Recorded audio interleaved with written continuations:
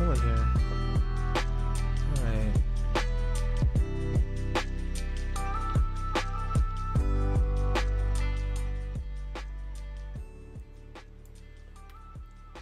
Hey, what's up, you guys? Welcome to the Jetty show.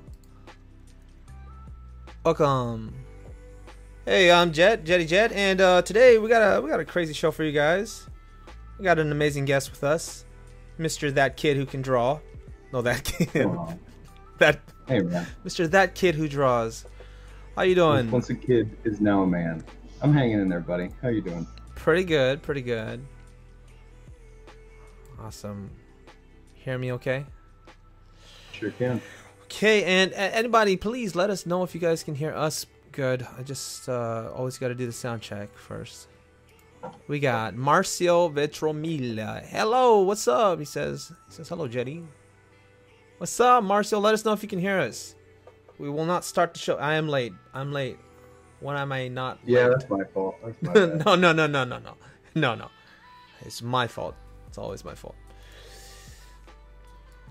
Because I could have gotten this started. We literally just like hopped on 20 minutes ago before the stream. Doesn't sound like a kid to me. Yep. No, he's not. He's not. Definitely not a kid. He's a grown ass man. I'm a grown man. I've been doing this for a long time. I was a kid when I started this. Yeah. And then I aged a little bit. And then comic conventions aged me like twice as fast. And glad you can join us. Thanks for joining us. Yeah, man. So today we're just gonna take it easy like we do. This is a new series. We're just sketching with Jetty, and then we have our special guest on. And today we have Mr. Alex Yacarino. Definitely go check out his stuff. It's all of his stuff is in the description. But we're gonna go over all that in this show. So it's been a while, man. When was the last time we did something on a stream together? I think it was right after our last convention in like March. It was when everything was like crumbling before us. Oh, the ground was opening up, swallowing it. Must have been right after C2E2 then. Yeah. Yeah, because I was still working on my Griffith poster that I hadn't finished yet. Yeah. And then right. You were working on that Griffith. Dang, my ninja bro got to go to bed. All right, man, go to sleep. Good night. But yeah, you're working on Griffith, and now today we're working on. It was a while. You're live. You're live. Yacarino. I'm live. Yeah, I'm alive. You're alive. We're all alive. Oh, like my screen is live? Yeah. Oh. You're on. Say hi. Say hi to the camera. Looking hella smooth. Guys. Look at that setup. Yeah. You putting me to shame, man. It's not fair. Yeah. No, it I is. used to have another Cintiq. I had my Mobile Studio Pro to the left of this one, and I was it's like rocking two Cintiqs, and that was that was a little too much. That was a little extra. So right now I just have the 32. Man, that's a clean setup. I gotta up my game. That's goals right there. I dig it, man. The TV, like the TV is pretty dope. It's something I noticed in like a lot of animator studios is they all had these like little tiny TV VCR combos. Yeah. And they would just like loop stuff. So I'm like watching it here now, but I'll like pop in like VHSs and stuff. Yeah. Or I got a special adapter where the PlayStation 3 is connected to it, and I'll just like stream, just like crazy weird old stuff on loop. I'll just keep it going for like hours. That's a shop right there. That's an art studio in your house. Lately, I started streaming. You ever see those like 4K videos of just dudes walking around in Tokyo? I've just been streaming that. Like getting a taste of the outside world, just like touching the screen. Like, I remember the outside. Dang. Where's my pencil? So yeah, what are you working on? Is that JIBBY'S? It is from Ninja Scroll. Oh The old school anime Ninja Scroll. I have to watch that at least once every year. It's mandatory viewing. Yeah. I feel like a lot of us watched that like back in the day as kids. Like, yeah. Questionable blockbuster rental. Yeah. Oh yeah. But yeah, I think I got like a couple drafts of where I'd like it to be. Yeah, you guys remember Alex? They said nice Ninja Scroll. They said, oh shiz, it's Jubei. It is Jubei. Jubei Kibukami. Oh, he's so cool. He's so cool. Looks so like legit. Couple versions. Right now, it's just like in the early phase where I'm blocking it out. Yeah. Because I do move stuff around so often that I try and keep it separated. So like, where is it? Yeah. So like the sword's its own group, and the arm and the hand. Hell yeah. Hell yeah. Hell yeah. It looks so clean. It's so clean. Like that's its own thing. That's only. You know, because I'll change the composition so much. Yeah. I'll be like, okay, maybe the sword should have gone. Fenris says. I want right here. I don't know what I'm doing. No, that's good. That's good. I think I know where it's going. I was kind of digging that. What's this dude's Twitter? Everything is that kid who draws, isn't it? I'm guessing. Yeah, I think so. So yeah, just under the same handle. Keep it streamlined. Definitely check at that kid who draws. Man, have you ever heard of Brusherator? Or like you use Clip Studio, don't you? Yeah. Okay, well then never mind. Because a lot of this I think is impressive, but the more I learn about Clip Studio, I think it's like standard inside Clip Studio. Like I've been messing with scripts and special extensions in Photoshop to do things. Yeah. And I spent like all last year getting into hotkeys and special scripts. Yeah. And then I watch a few YouTube videos on Clip Studio after artists like you, like people I know are sort of are pushing for Clip Studio, and it's like, oh, Clip Studio's got a button that does the 5 things to do like an ink fill or 3 steps to a stroke. It's so annoying. Yeah. I mean, it's great that that's there, but yeah, it's yeah. They're kind of sleeping, they're sleeping on it because the competition is like they're picking up on these things that just make it very convenient and efficient to work. Like a lot of the stuff you would imagine Photoshop picking up already, like they should have already been on it. It's just wondering. It's like it's for photographers or something. Like digital painters are not their priority. That's right. The stuff in Clip Studio is like, it's just so amazing. Lauren and I will watch a video of okay, so like for color fills, right? Yeah. Like here where I'm doing my flats, if I wanted to add like I'd do a lasso, and then I'd fill it, and then I'd stop, or I even made like a special script it wasn't their color, but just autofills, and then find out in Clip Studio there's a tool that's like you just use the lasso, make the selection, and then it's like lasso fill or something. There's right there. It's there. Unbelievable. There's some crazy stuff on there. Some crazy stuff.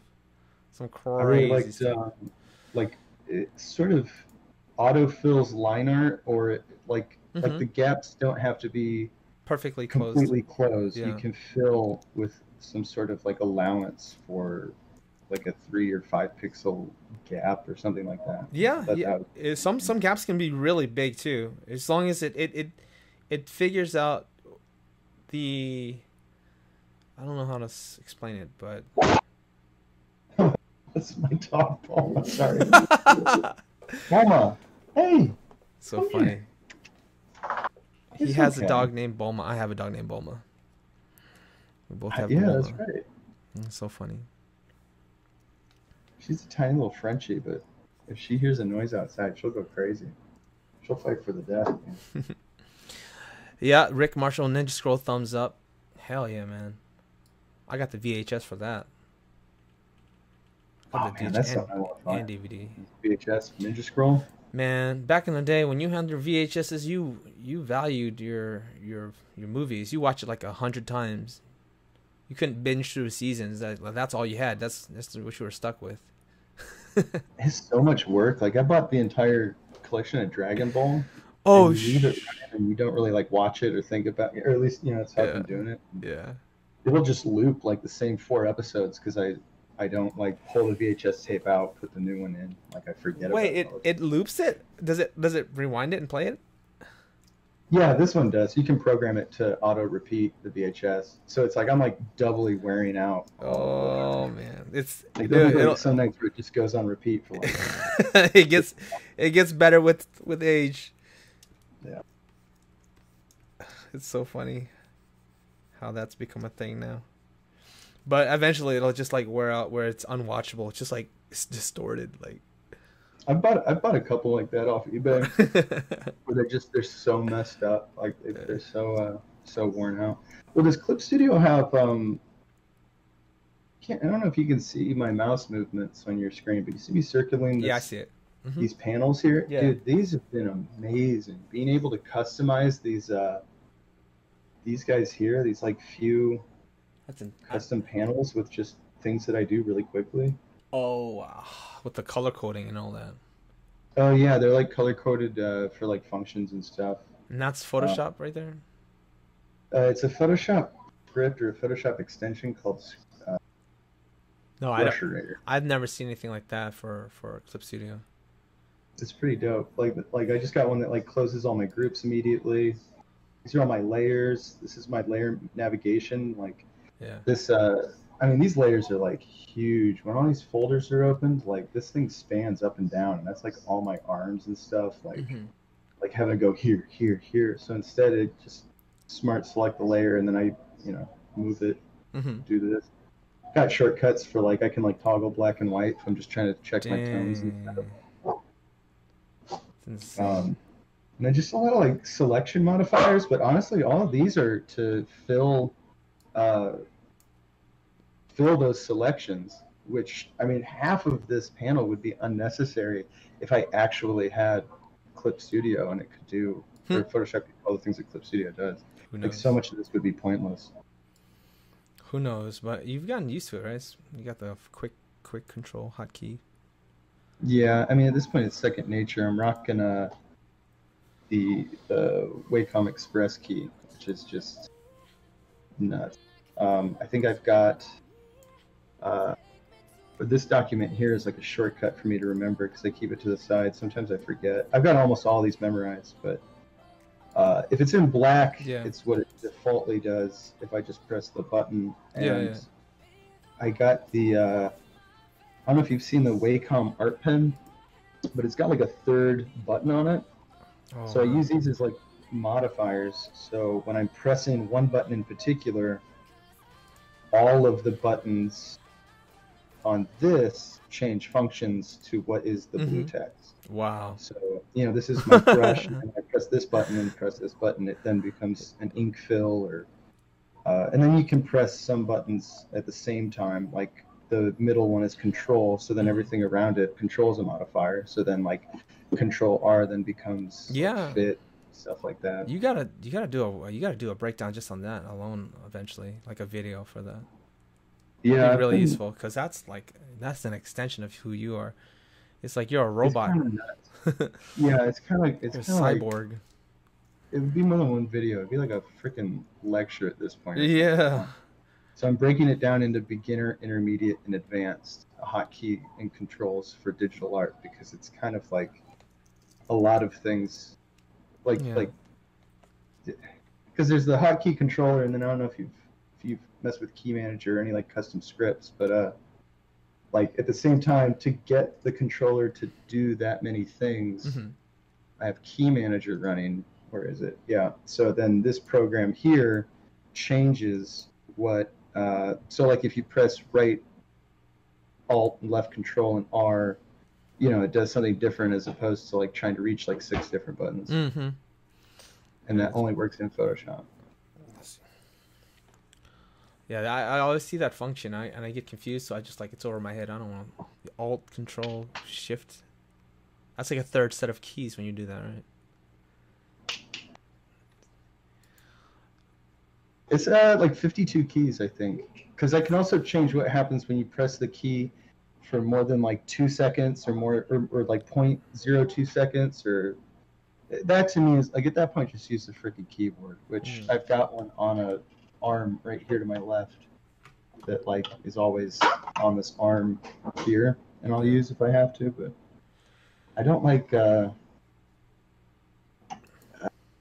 has been like 9 years of sitting at a Cintiq where my arm is just freaking to the always to the left. To the left. Shoulder, my arm's killing me. Yeah. It looks like I'm like my hands down here in my crotch all weird in the webcam. It's actually so I've got the key and then I'm like leaning on my armrest into the Cintiq. And I know it's bad for my back, but like that's how I like comfortably draw now, as opposed to like having to be in a position where you're kind of spread out and you're always touching the keyboard and the mouse at the same time. Like I'll even like put my hand over my head and I'll like do this if I need to like stretch, and I can still do like everything I need to do. I can navigate, rotate. Yeah, you have your Cintiq flat almost. That's always almost flat. Yeah, that's a lot of leaning for that. I like to lean into it, man. I can't like. You gotta lean into it. I know the proper way, the form would be to do this. Slightly tilted, yeah, standing. I'm just saying that's on your back right there, leaning all the time. I can afford to hurt my back. It's my shoulder and wrist that it's like adding up. Oh man, it's been hurtful. Hurtful. How do you do it? What's your setup? It's just a stand up. It's a it stands. It's like elevated by like 70 degrees or something. And because I have like my thumb barely works anymore, I turn up my sensitivity all the way up. So I'm barely even touching the screen, and it makes a mark. And so nice. I don't even like I don't even use pressure anymore. So I'm just. How do you get tapered lines then? Like how do you? I think because Clip Studio has it naturally gets that tapering, and I can still control tapering. I don't manually create the taper on like a traditional sense where like you're releasing the pressure as you're going through the line, which is probably the better way of drawing lines, right? It's actually that's artificial. Or I mean, that's like made through. That's a software end, not it's just a matter of just stroking it really quickly, just so. You don't gotta tell me about. You gotta give it a little quick. Well, let me tell you about some stroking here. I'm a pro at this. Yeah, that's another thing Clip Studio just has Photoshop Beat on is. Like the built-in pen settings. Yeah, the lines got this nice taper automatically. The lines are just amazing. But so your wrist and thumb are just chilling, and it's all in your wrist movements. Yeah. But right now I'm getting this. If you see my screen through YouTube, getting some of these boxy lines because of my latency. I'm getting lag for some reason. It's because probably I'm sharing recording and also getting your screen. I got to figure out how to get that out. There, that's a little bit better. But yeah, there's an automatic taper with every stroke, and that was the biggest draw for me of getting and using Clip Studio and investing in it. I saw that once I saw how the lines taper, I was like, oh yeah, I'm sold. I don't have to, because I know it actually is, I think, really beneficial if you can manually create the taper by releasing your pressure like some artists do.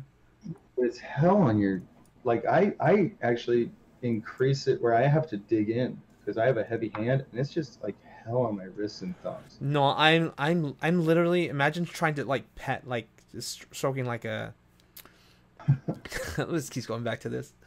Like you're stroking your girlfriend's hair like out of her face, like really soft. That's how. Exactly what you mean. I try it sometimes. Like I'll set the sensitivity to a point, and then, I'll give like my wrist a break, or I'll give my thumb a break, but then I don't get those tapered lines at all. So I'll if I've been drawing for like 6 hours, like I'll switch over to that, and then I'll just do like my fills or like something monotonous. See, like, look, like if I just did this, look, it's let's look at how sensitive it is right now. I'm gonna pull up my. It's up max. Like I told you, my thumb, I can't press down anymore. It's out of commission. I've been pressing down too much. I'm gonna go to your screen first. That's awesome. Yeah, I gotta like see what my Wacom settings are. Yeah, mine are like stupid firm. Cintiq. Oh, here it is. I know what it is. Duh.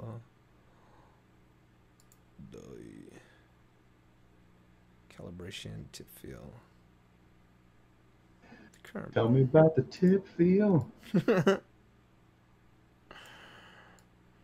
Yeah, I know I say this every time. Like, I'm sure I complained about this the last time we were doing this and I was working on my Griffith piece, but like creating art for screen print is such a rewarding but like monotonous task that it's driving me nuts. Because I did this, I already like did like a rough shade, and like that's pretty much where I like that shading wise. Like there's some pretty rough areas with the, you know, like where the gradients meet, and there's like some overlapping here, but like this is where I tried not to zoom in past like 50%. This is where I like it. And then I'm like, okay, cool. Disable all of that, go back to the flats, and now try and recreate that with the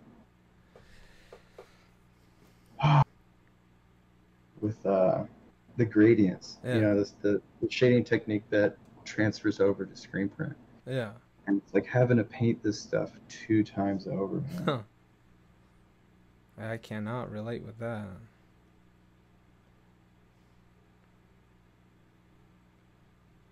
Paint that over 2 times.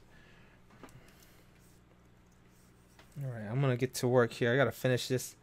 Let's see how fast I can do this. I'm gonna try to do all the colors, but I'm gonna set up my flats for this first. And then let's see it. I want to see. Okay, good. Whew, I lost the connection real quick. Oh no, OBS. But we're back. Yeah, we streamed for like 3-4 hours, and we talked for like another 3 hours, 4 hours, like 7 a.m. in the morning. It just doesn't stop. Crazy. That was that early quarantine energy. Yeah. How are you holding up now? It's been like 2 months.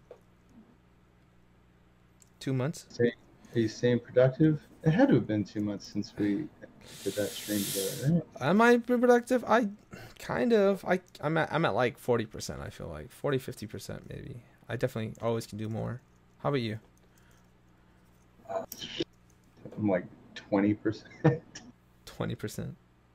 Dude, I'm taking advantage of the time. I like surrendered to the reality of the situation pretty early. And I've been catching up on video games. Like I went back and I finally played some Spider-Man, beat that. Oh shoot.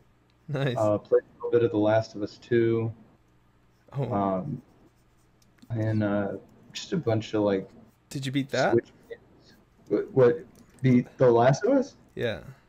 No, I did not.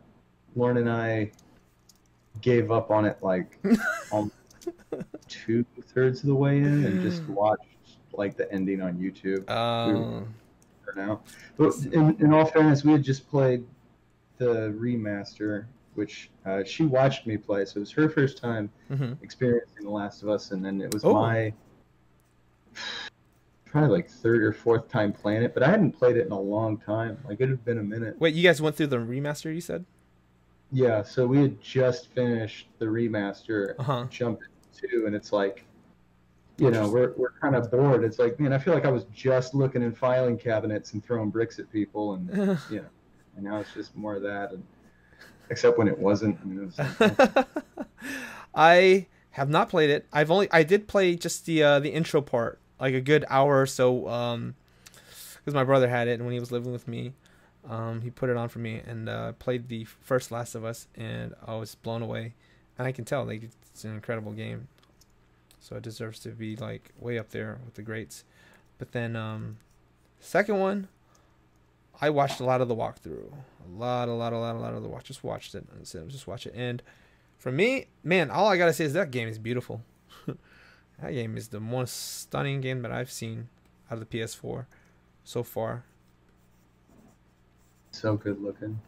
Yeah, it's incredible how much work they put into it. Yeah. As far as the whole, a lot of people are like ride or die for that game, man. Like you either love it or you hate it. Yeah. There's no room for notes. There's no room to, yeah. like, yeah. You know, it's like it's a lot invested in that game, man. Just crazy. That's insane. I've found like a couple people that I feel like I can relate to that had the same experience. Like everyone else that doesn't like the game decided before they even tried it that they hated it, or didn't even give it a shot because of leaks or something. Right. Yeah. It's what that's its like own thing. Like just objectively looking at it, I was like, yeah, I had some thoughts, but it gets wrapped up in what it is, and we don't have to get into it. But yeah, I mean the first one so much, man. Like I told you, I did work for Naughty Dog. Like it was actually like one of my first commercial gigs. Oh, wow. Was working for Naughty Dog. Hell did. I created what's officially like the first piece of Last of Us fan art that ever existed. When I decided I was going to do poster stuff, like back in early 2012, Hell yeah. I was under the belief that you just kind of had to like make stuff kind of pro bono, you know, like when you're early on, you eat it, you just have to prove that you can do the work if you want to get hired for it. So I just kind of threw a dart at the board, and I was like, oh, The Last of Us, this new video game coming out that looks kind of cool. Because Neil had posted on his Twitter like a lot of BBC Earth footage, like clips of cordyceps. Cordyceps, is that a mushroom? It's a parasite.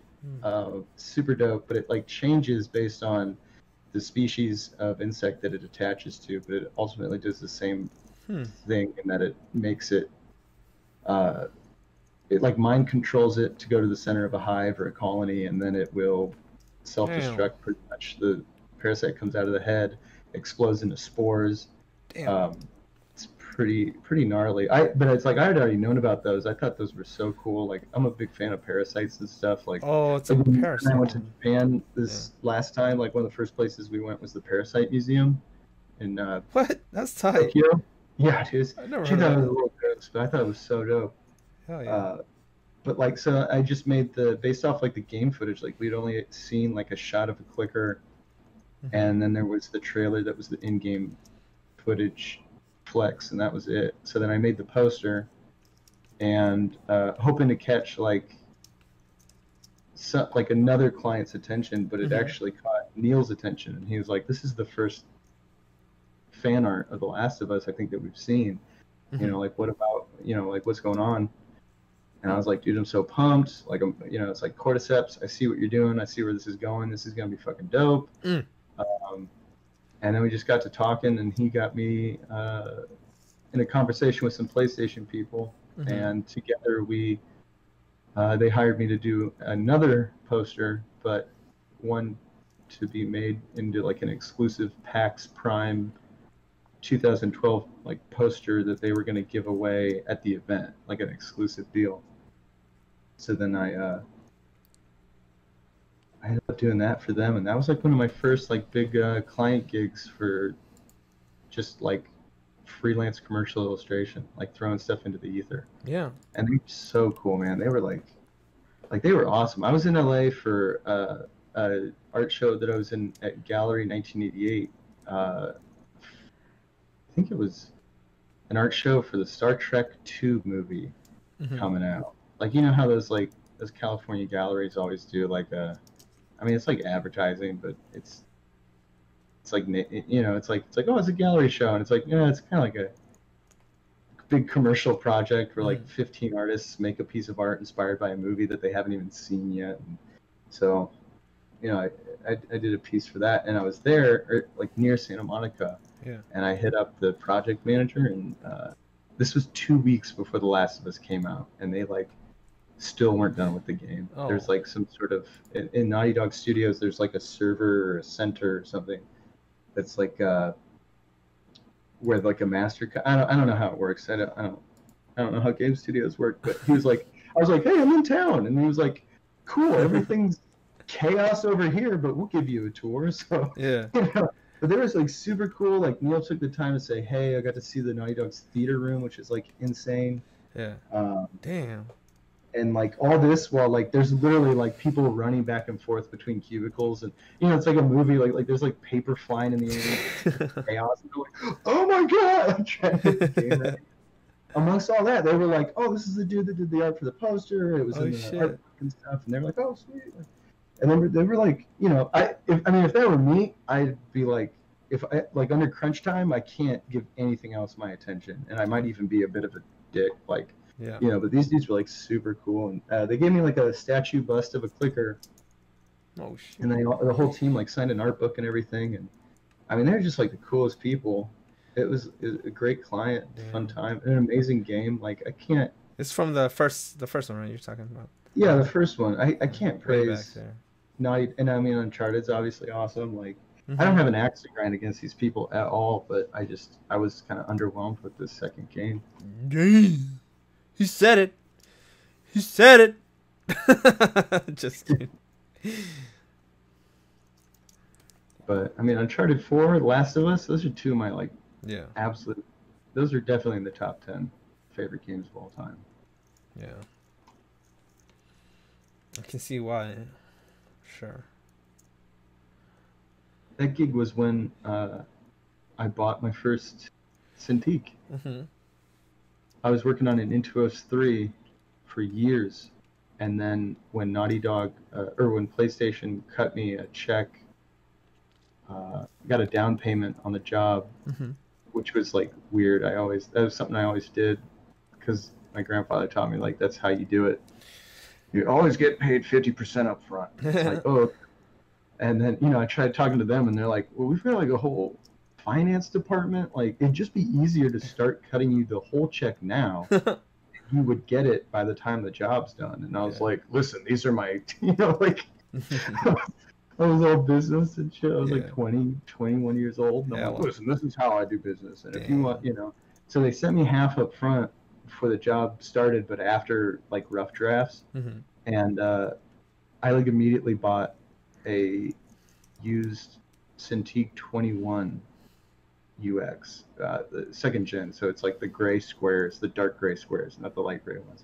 So I went from an Intuos 3 to a Cintiq 21, and then as soon as that Cintiq came in the mail, I had to get used to it and create a piece of art within 2 weeks for the client with it, and I already like sold off the Intuos. So there's no you know, the Intuos, you're talking about the drawing pad, right? Without the screen, it's just a drawing tablet. I mean pad. Yeah, the Intuos was 3. It's like just a gray slab, and then it's like the bamboo or the graphite. Yeah. I used that for the longest time too. But I was just saying, there's a disconnect when going from, for me, that when I was going from the tab to the Cintiq, like there was a weird disconnect for some reason, because I was so used to drawing with for 10 years on the tablet, anticipating the strokes, you know, kind of envisioning. You're not looking at directly at the screen, you're looking indirectly at the cursor.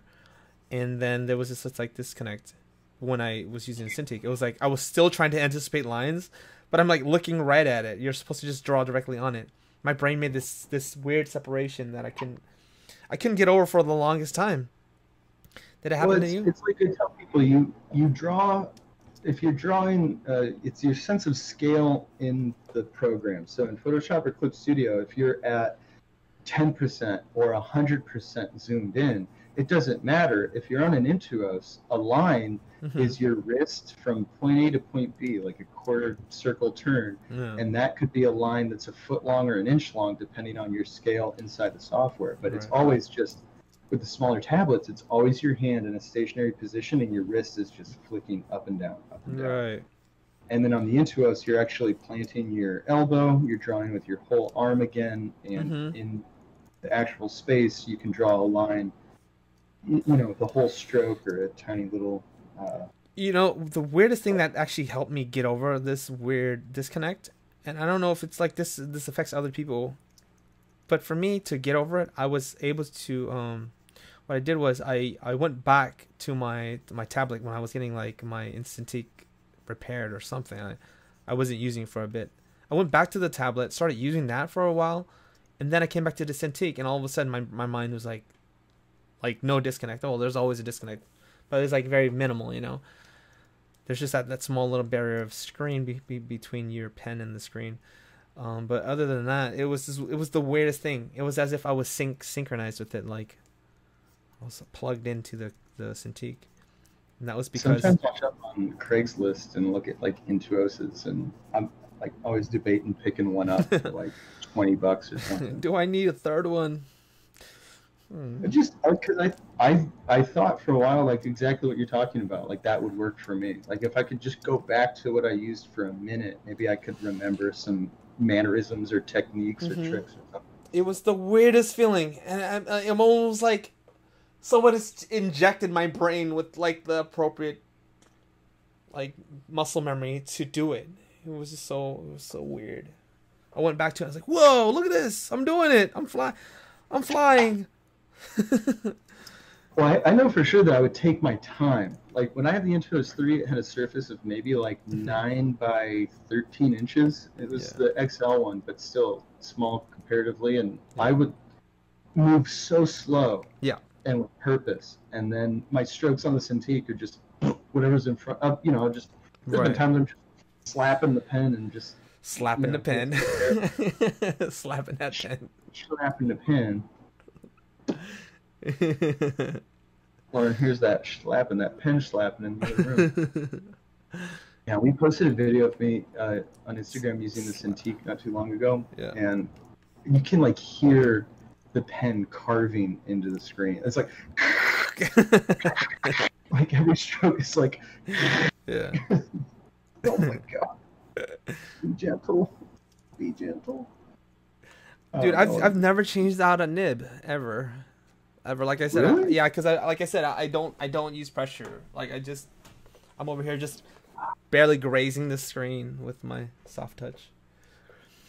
But going back to the the tablet, did you feel, because you were going so slow on your tablet, did you feel like you were how would you grade yourself on like a scale of like 1 to 10 on how synchronized you were? Yeah, it was trial by fire. Like the project, the art had to be done in like 2 weeks. So I really just like pushed through it. But you can tell if you put the 2 Last of Us illustrations that I've done side by side, you can see that the one that I did with the Cintiq when I was new to it was like the lines were just way too fluid. It was like that freedom was almost too much. Like there's squiggly, there's motion in the lines that's just unnecessary. That gives everything sort of like a squiggly effect. And the other one is just so much tighter. Which one? The tablet one? Now, the Intuos one is so much tighter. Like it was almost like the big screen and freedom just, I got a little, and also too I was nervous because, you know, the first time around it was like, well, I'll do this for fun and hopefully it catches somebody's attention. Yeah, you know, like it never occurred to me that it would catch the game creators. Like that pressure wasn't on, but then all of a sudden, like the second one was actual client work. That's what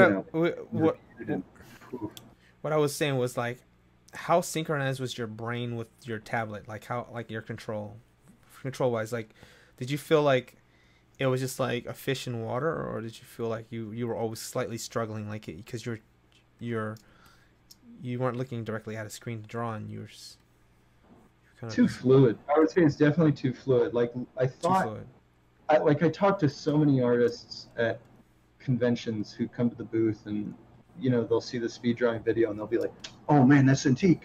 Wish I had that Cintiq. Like it's the only thing that's missing between me and perfection. Like once I get a hold of one, it's a game changer. Like it's all gonna be different." It's like, yeah, in a way you don't expect, and it's harder. I thought the same thing, and then I got it, and it was bizarre. It was like, I'm looking directly at it, but it's not a visual thing; it's a physical thing. All of a sudden, it's like I forgot. And this depends too, though, because like for 4 years I didn't keep up with traditional art. Yeah. So I'm not used to. It's a physical issue of like my hand. There's a disconnect in Yes. my arm. Drawing with my entire hand again. You know, the proper form is to plant your elbow into like I'm doing now, like to make full strokes from a distance. And with the Intuos, I was like this. I was like in there so tight. With your wrists and stuff. Yeah, cause you. So it's like, yeah, you can see what you're drawing, but my hand was like if you turned a fire hose off and then just let it like go wild. It was so. It almost felt like untrained. Yes, I agree. I went through the same thing. Is what I'm saying. So what do you work on now? What do you work on now? You have a. I was a 13-inch Cintiq. Just been using this one. It's really small, but it's I've gotten really used to it. I think that it's really like you've seen it. I know what a 13 HD looks like. If that's what. Yeah, 13-inch HD Cintiq. It's really convenient because I can take it out. I can take it wherever I want to go, and it fits right on my table, right in front of my my computer. So. Yeah, it's a good size. I've got the 16-inch Mobile Studio Pro that I use on the road, and that to me I think is the smallest I can go back to is 16 inches. That Mobile Studio, that's a PC one, right? Yeah, it's like their full deal. Yeah. And it's just collecting dust here, man. I hate that thing so much. I think you mentioned it one time. I think so. I think you mentioned it one time, and then just cuts back to like 50 times at conventions. I'm like, yeah. No, I really did buy like I bought a laptop and their new entry-level 16 to take with me when I went to Europe because I was so because the Mobile Studio Pro was so I could not depend on it for anything. There was always something wrong with it. So I ended up buying like a whole new laptop and Cintiq for when I did Dubai Comic-Con. Wow. Which is this is the Middle East. Yeah. Here. How was that? Well, you told me about it a little bit, but bizarre. It was awesome. It was a great time. That's good. It was like one of those once in a I'd go back, but it's like once in a lifetime opportunities, like just totally crazy. And I was like super nervous, but when I was in the convention itself, it felt like any other comic convention, It wasn't too different. There were people in like the traditional garb over there. I forget the names for all the different pieces, but that's like any convention I go to. There's people dressed up in stuff that I'm not aware of. It's just if it's a culture or an anime, it's like I don't know what that is. I don't know what that is. Like that's cool. So, I don't know why that demon girl has a pacifier, but I support it. Whatever. Yeah, you do you. Which awesome. Demon Hunter is still something I have to watch. Wait, you didn't watch it yet? I have not watched it yet. Oh. Please watch it. I thought you watched it. I saw you sketching it. I was so impressed. I was sketching the main dude, but my heart wasn't in it, man. Like if I don't. I felt like your heart was in it. I looked at it. I was like, oh, his heart's in this one. He's watching it right now. Yeah. I heard it's so good. It is. It has its flaws. But it's not perfect. But it's more good than bad. Martio Vitromilla says, "In Clip Studio have opacity or multiply?" Yes. If you have any questions, you guys just write in the just at me at the Jetty Jet Show, and I'll be able to see your name highlighted in the comments. A lot easier. Yeah, feel free to break up our. I feel like dad talk. Like you have like two dads at a barbecue talking about their TVs. Like, hey, what do you got there, Jetty? You got the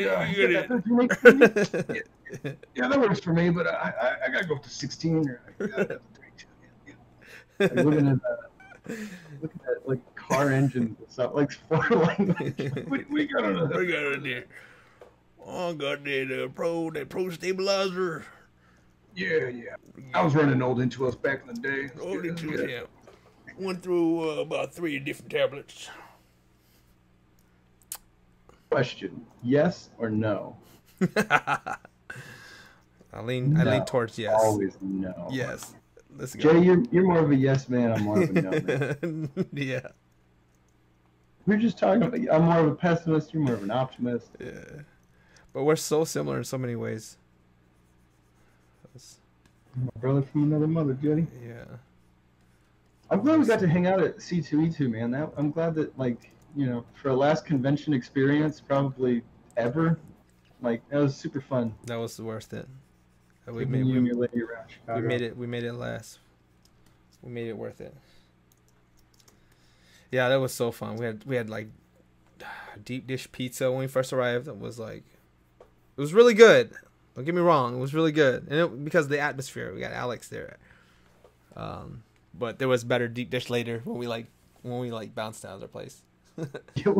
We actually went to a schmooze dinner, and like it was one of those fancy joints. Yeah. I feel like I was like visibly angry. Like you could see my face as I was like figuring it out. I kept asking, "Where's the food coming? Is this the full menu?" I'm like Alex, this is it. This is it. That's all we're getting. Yeah. We must have spent like fucking caviar or some shit, like some, you know, like I was like, "There's a full menu coming, right? Like this can't be." Yeah, we spent like at least $50 already, and we're like, this is like appetizers. Oh yeah, easily. I think I threw like 70. We got up like mid dinner. I just threw like $70 at the table and was like, "We're out." Yeah. Like I gotta go get some real food. Yeah, we went some real deep dish pizza. That was the best, man. That made that trip worth it so much. We went there twice actually. That's me in a lot of conventions, man. Like the food is. People are like, how's the con? It's like, the food was great. Yeah. I went to a show in Santa. It was some SoCal show, and I don't know a lot of people in California, so I'm like, those shows I'm usually riding solo, and this one in particular, I didn't know anybody.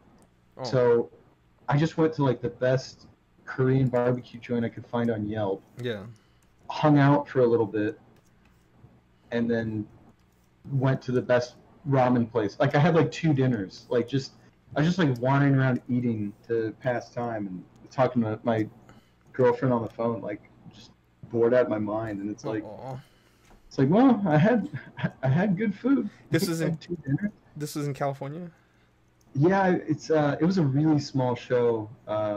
It was called, I forget what it was called, but it was like one of those like specialty shows that's. Wow. It's I mean, like we're talking tiny, like in the basement of a Holiday Inn tiny, that was specifically Ultraman, Power Rangers, real niche, like Godzilla. Yeah. And they flew some cool Japanese cats out. Like I got to see well, I went because Peach Momoko was going, and I just loved seeing her and her husband. Those 2 are amazing. Mm-hmm. And like it was worth it just to see him. Yeah. But see other artists. Shintaro Kago, you know, the old school dude who draws like really messed up but cute. I Google it, but I don't want to like pull up anything. I don't know. He does some pretty like insane stuff. I'm pretty sure it's Shintaro Kago. But he was there, which is like crazy. I didn't even know that dude was alive. And I got him. He did a commission. He did like a portrait of me, with like my head was split in half and like eyeballs were coming out of the center of my head. Oh, him. Yeah, I swear you'd recognize the dude's stuff if I showed you. Oh yeah, I thought it was a girl who did that stuff. I was like, it's really nightmarish stuff. Like it's all like black and white. Cute. Is it cute? It's black and white. Maybe it's not. No, I'm talking about someone else. It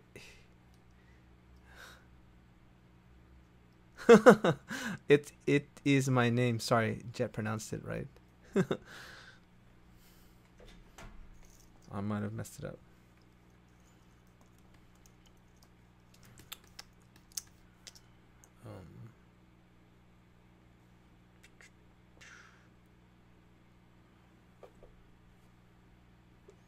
Your sound cut out. You sound cut out? No, I'm still here. Oh, good. You have good background noise reducing thing. I just shut up and started drawing. You know?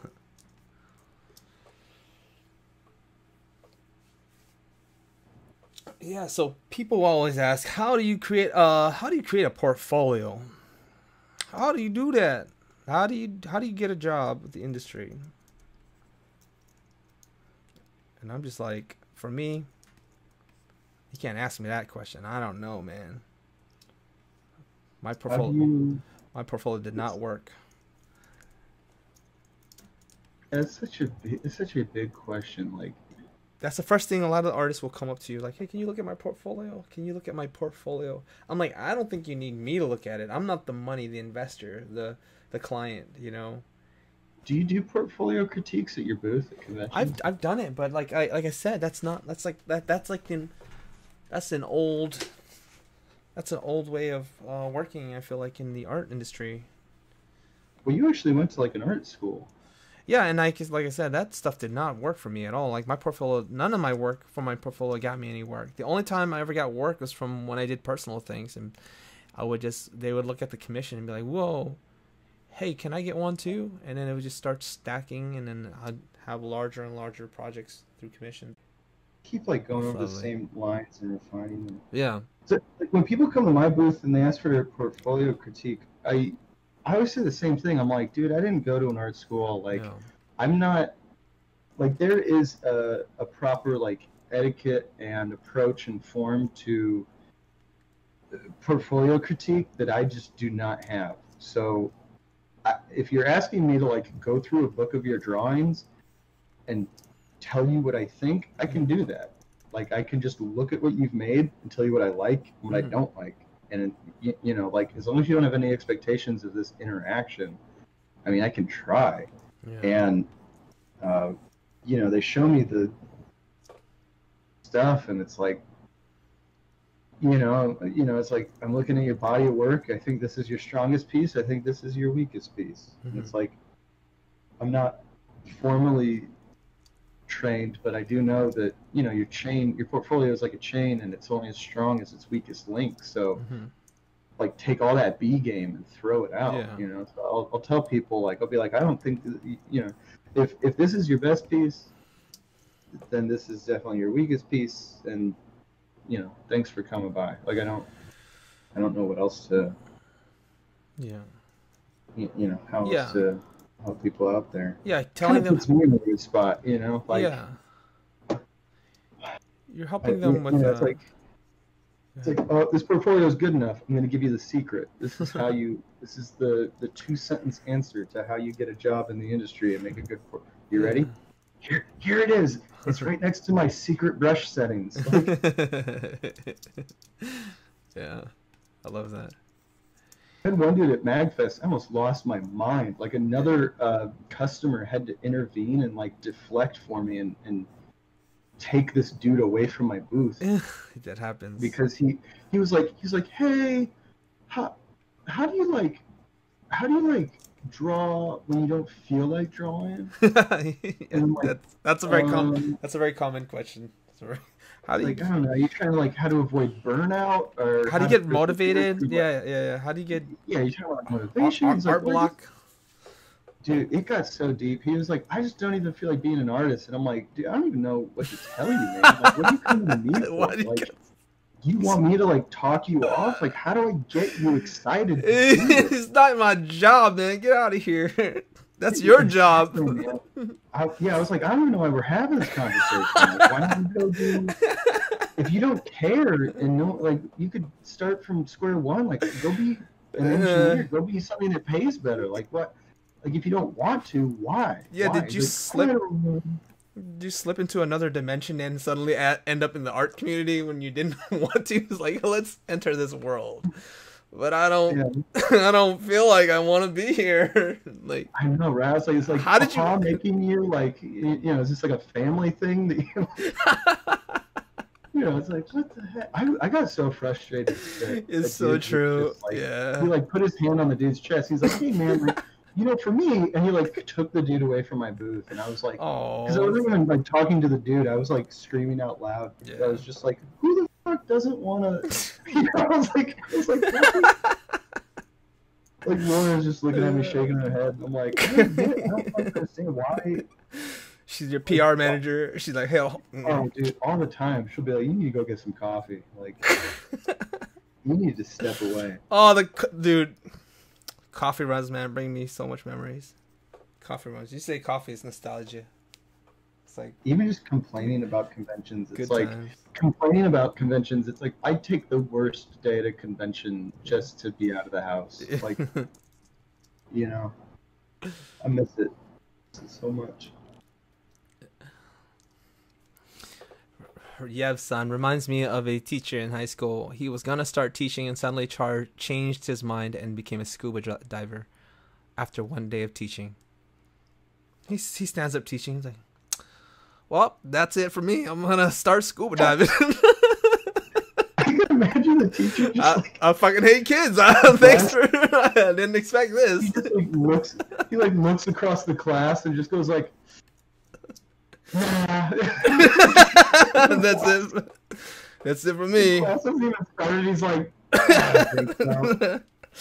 it takes a long time to become a teacher. You have to go through all credentials, get your like some sort of licensing and some weird process.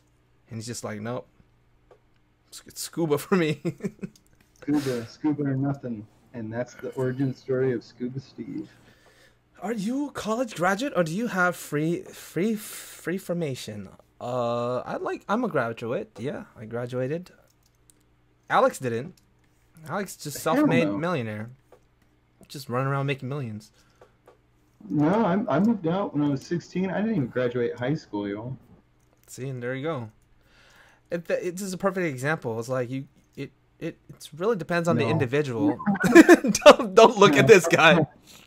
I'm a fool who's just, it's all been a serendipitous ride. Oh my god, he's an anomaly. Hard work doesn't pay off. No. This is all like, says I'm in like a percentile of like, he's an outlier. An outlier, yeah. No, like, that's true. You cannot repeat these steps and expect the same outcome by that's true. Any means at all. I don't want anyone to, like, you ever know, like, you ever have like a loser friend that's like, well, Bill Gates dropped out of college. And it's like, all right, dude. You ain't Bill Gates, my friend. Like, yeah, hold my beer. Yeah. I mean, speaking of outliers, like, you ever read Malcolm Gladwell's Outliers? No.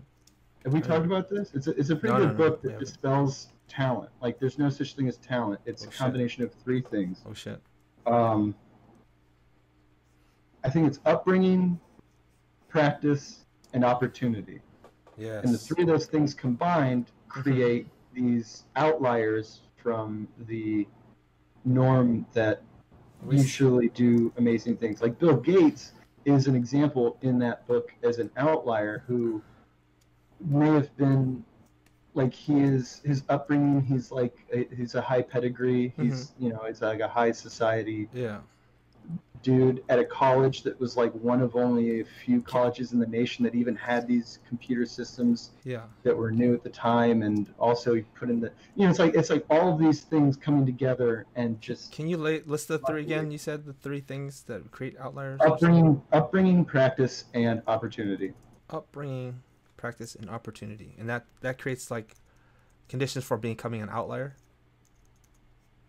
Those three things combined are usually like the recipe for outliers. It's been a couple of years since I read the book. I can see that. I can see that. It can upbringing, upbringing. Well, like in a sense of like, it's like, oh, you're so talented. It's like, oh, it just magically happens, huh? Like, oh, you just, that art just appears out of the ether, just for you. So great for you to have. Talent. It's like, no, dog. This is like circumstance. This is hard work. This is practice. This is it's like a lot of things. You know, it's like you could repeat the same exact things and still not make it work. Like you could follow in, like do exactly what I did and still fail. Yeah, Yev Sun says you can only really control practice. Maybe opportunity. Well, you can take advantage of opportunities.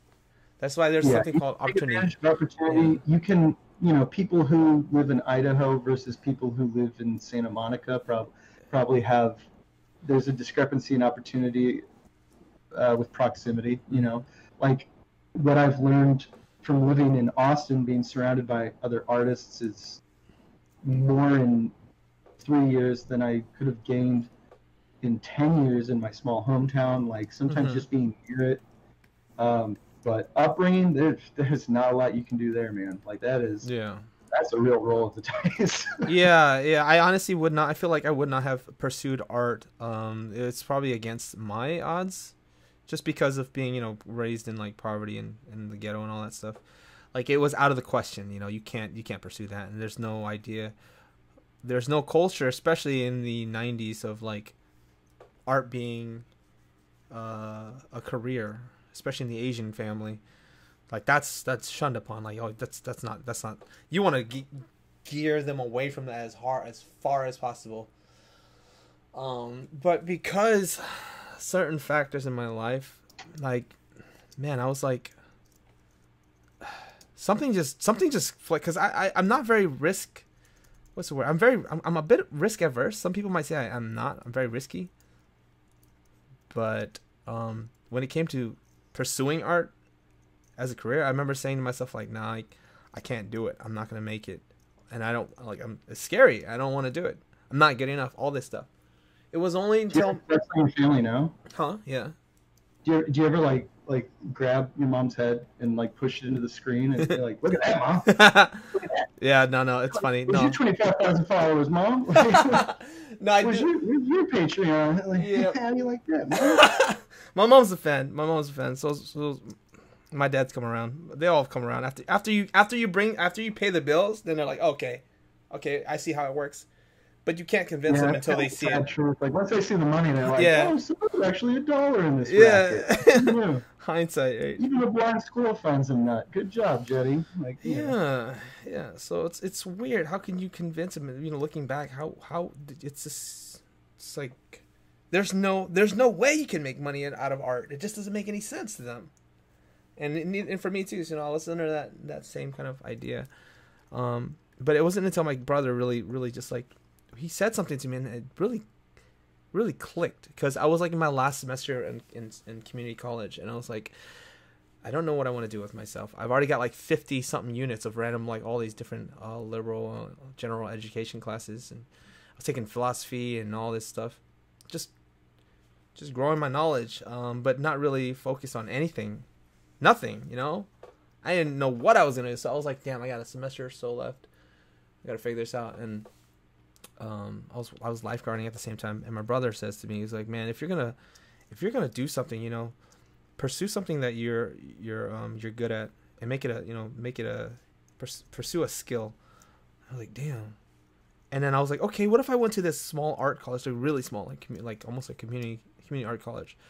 It was like total $19,000, which is like cheap as hell for art school.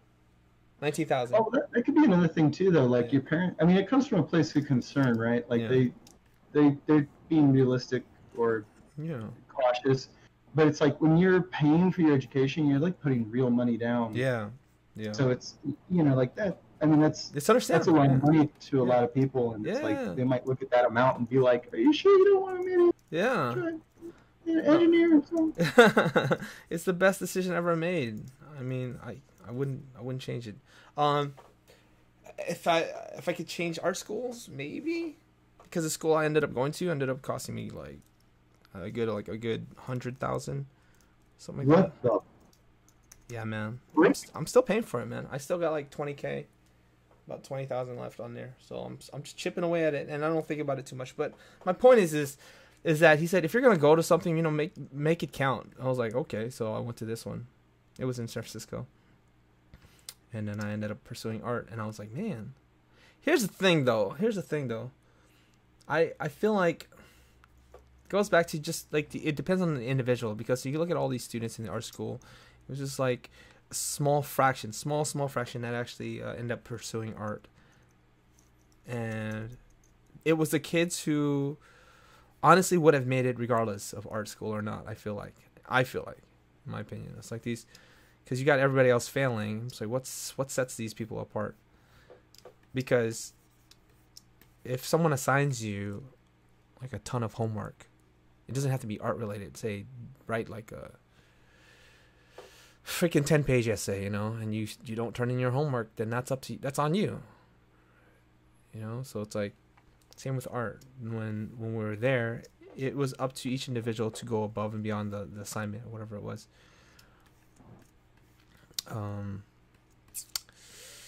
But going back to the portfolio thing, I want to just break it down as an artist, like what it means to be a professional artist. I think like essentially an artist is an advertising tool. Like you're an advertisement to whatever project it is that they want you for. It could be video game, it could be comic books, it can be anything. If you can grab traffic, you can be a crappy artist too.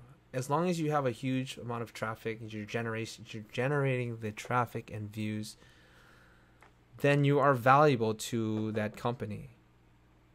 And yeah. Go ahead. Like, okay, so you're talking specifically for someone who'd be interested in, say, a job as like a commercial illustrator. Well, not just that, like even like an animator or like a concept artist, whatever it is. I'm saying in the very core, the nature of being an artist is that you're creating some sort of appealing image that pulls viewers in, and it's like the ultimate equalizer, you know? Like if you're gonna hire somebody to design a game, like characters for a video game, you want the best to represent your game. So you could either pick someone who draws like a kindergartner, or you can draw somebody who draws like a really good artist. Like, and depending on how it affects the audience, it can be either way too. Because there's nowadays we have the games that are like using sprite art and gaff looking style art, and that sells. So in a sense, it's like it just depends on how well can you pull the audience they can attach their name to. So in a sense, you're just like a walking billboard. Yeah, that's your art as a service. Yeah, your art as a service that as a service. Like, in turn advertise like a product or something. Not like your art as a product, like someone who would make art that would just be sold for, you know. Yeah. It's like, you know, it's like artist is there's like sub types, and there's like all kinds of different, you know. So it's like, oh, I want to be an artist. It's like you gotta be specific. Yeah, here's what I'm like kind of alluding to or going for is that like when somebody wants to work and they ask you like, how do I get my portfolio? The people who are going to hire you are going to be people who are, damn, my brain's like spiraling right now.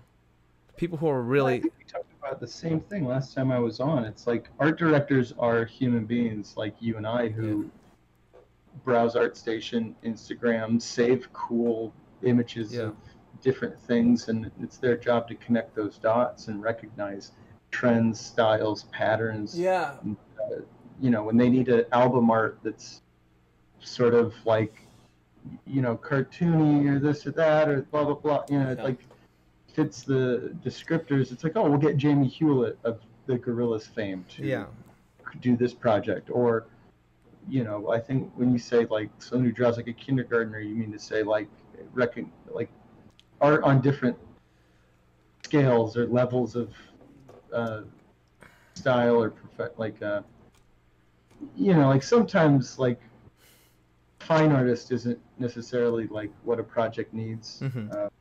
Could be anybody, someone who draws like a kindergartner. Yeah, so, I mean, I guess, okay, I get it. I think what I'm trying to say is like, at its very core, like it just depends on how popular nowadays, especially like your popularity level is to sell an art. Like I know like a good 90% of my friends who didn't go to art school got hired for like the biggest companies, and the highest paying jobs in the art field were just people who were just really good and popular on the social media.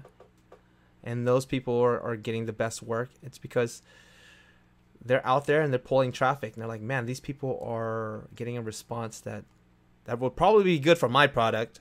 So can you do a cover for my story? I have a story. I have a character. Can you do something for me? I mean, opposed to what? Like, no one's out there asking to see degrees. Like, you know what I'm saying? Like, no one's out there, like, yes, exactly. Maybe talent agencies are poaching art school graduates, but, like, no client is like, show me all the graduates from, you know. That's exactly what I'm getting at, yeah. It doesn't really work like that. Yeah. A lot of people outside looking in, you know, a lot of the beginners, people starting off in the art field, kind of have that belief or that idea that it's very streamlined production lines. Like, you get out of school, you build your portfolio, you show it to the lead director or whatever, and then they hire you based off of that interview. It's just very A, B, and C, like, you know, it's just linear, but it's not like that. It all just depends on how appealing your work is to people. And it doesn't mean like necessarily like my style and Alex's style is completely different worlds, but we're both quote unquote thriving in the art industry.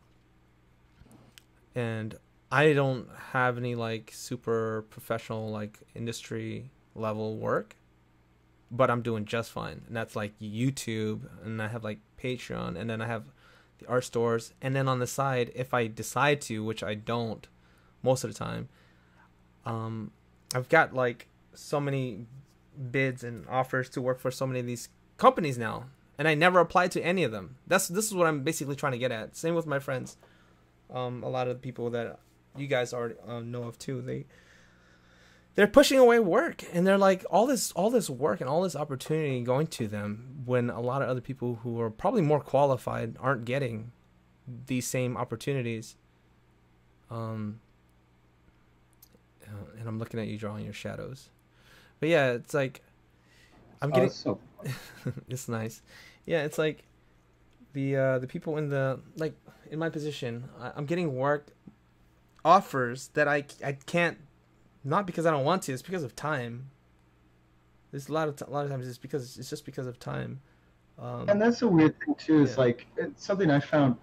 Like, early on, I would never say no, and I'd really push myself to a point that was detrimental to either my health or the art. Yeah. And you know, like after like 6 years, I started realizing like I talked to some clients with jobs that here's the thing, like, when it takes me a month to do a piece, I know that I can only do 12 really good pieces of art on this scale a year. Yeah. That's 12 pieces of art a year. And I'll tell a client that, I'll tell a potential client that who's maybe trying to hire me to do something that I really don't want to freaking do. Yeah. Like, something stupid, you know? And it's just like, look, dog, like, I can only do 12 pieces of art a year, and you want this to be one of it? Like, it's the weirdest thing to tell them, all you have to offer me is money.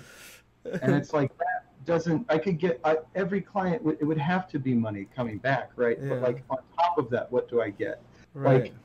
Like, do I increase your brand visibility? Do I increase my brand? Do I establish a relationship with a client that I want to do more work with? Yeah. Like, you know, like, what benefits do I have taking on this job with the limited time I have, other than a paycheck?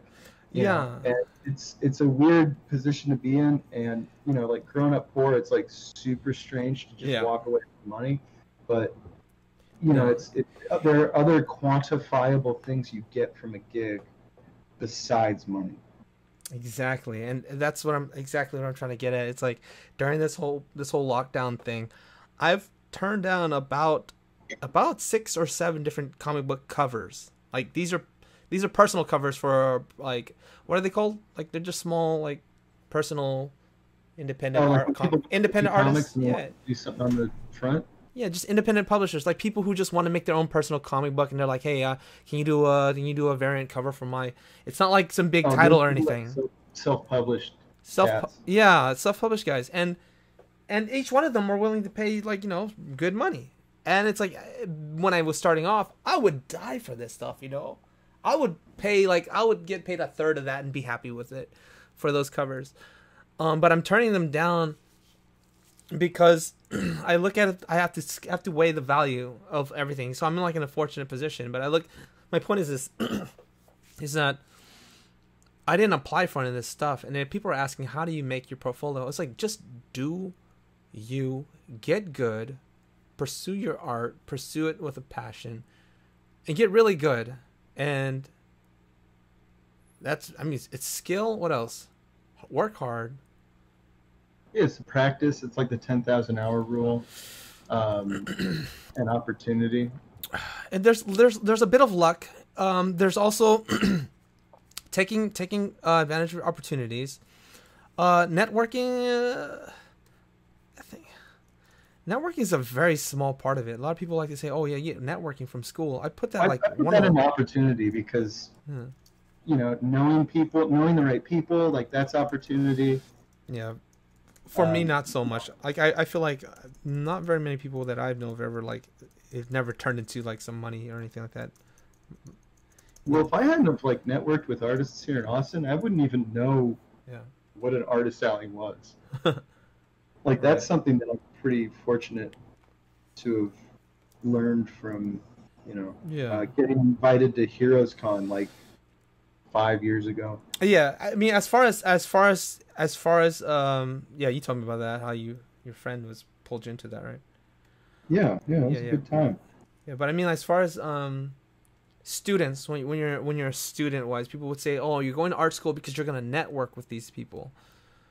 I'm like, I have no contact with any of my art friends, any of them. I mean, I have actually 2 or 3, and they're good acquaintances that I would reach out to every now and then for just a quick chat and stuff. But it never. I don't know how art school was, but I'd imagine all those kids are your competition.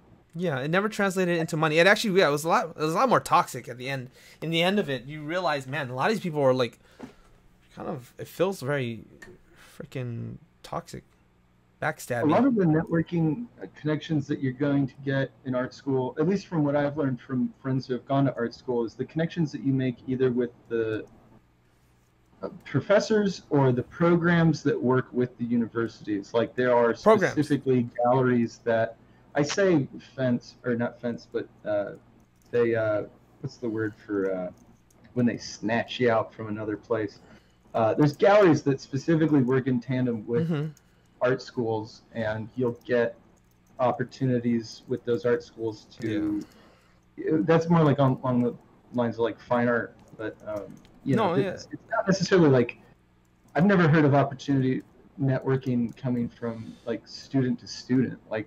I'd imagine that shit's like the Hunger Games. It's you versus that dude's trying to take bread off your table. It is. It sure as hell is. And I didn't get that until later, after we're graduating and stuff. I'm like, hey man, I thought we were friends. What happened? Why do I feel like you're trying to you fool. That was your problem, Jetty. You never knew the score. I had so many mean girls situations, man. I'm like, man, I thought we're all just friends, happily just hanging out, hugging arms and singing Kumbaya and helping each other out. And it's just oh man. Once they get theirs, it feels like they were left you behind. They're just like, man, I thought we were friends.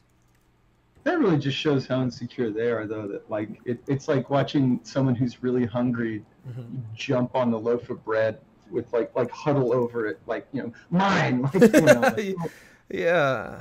It is kind of a trickle down economy, like you said, with getting hit up for jobs that you don't have time for. I will gladly pass. I'll get emails where I'm like, look, I'm either not the right person or I don't have enough time, but I know someone who is a much better fit for this project or someone who you could hire.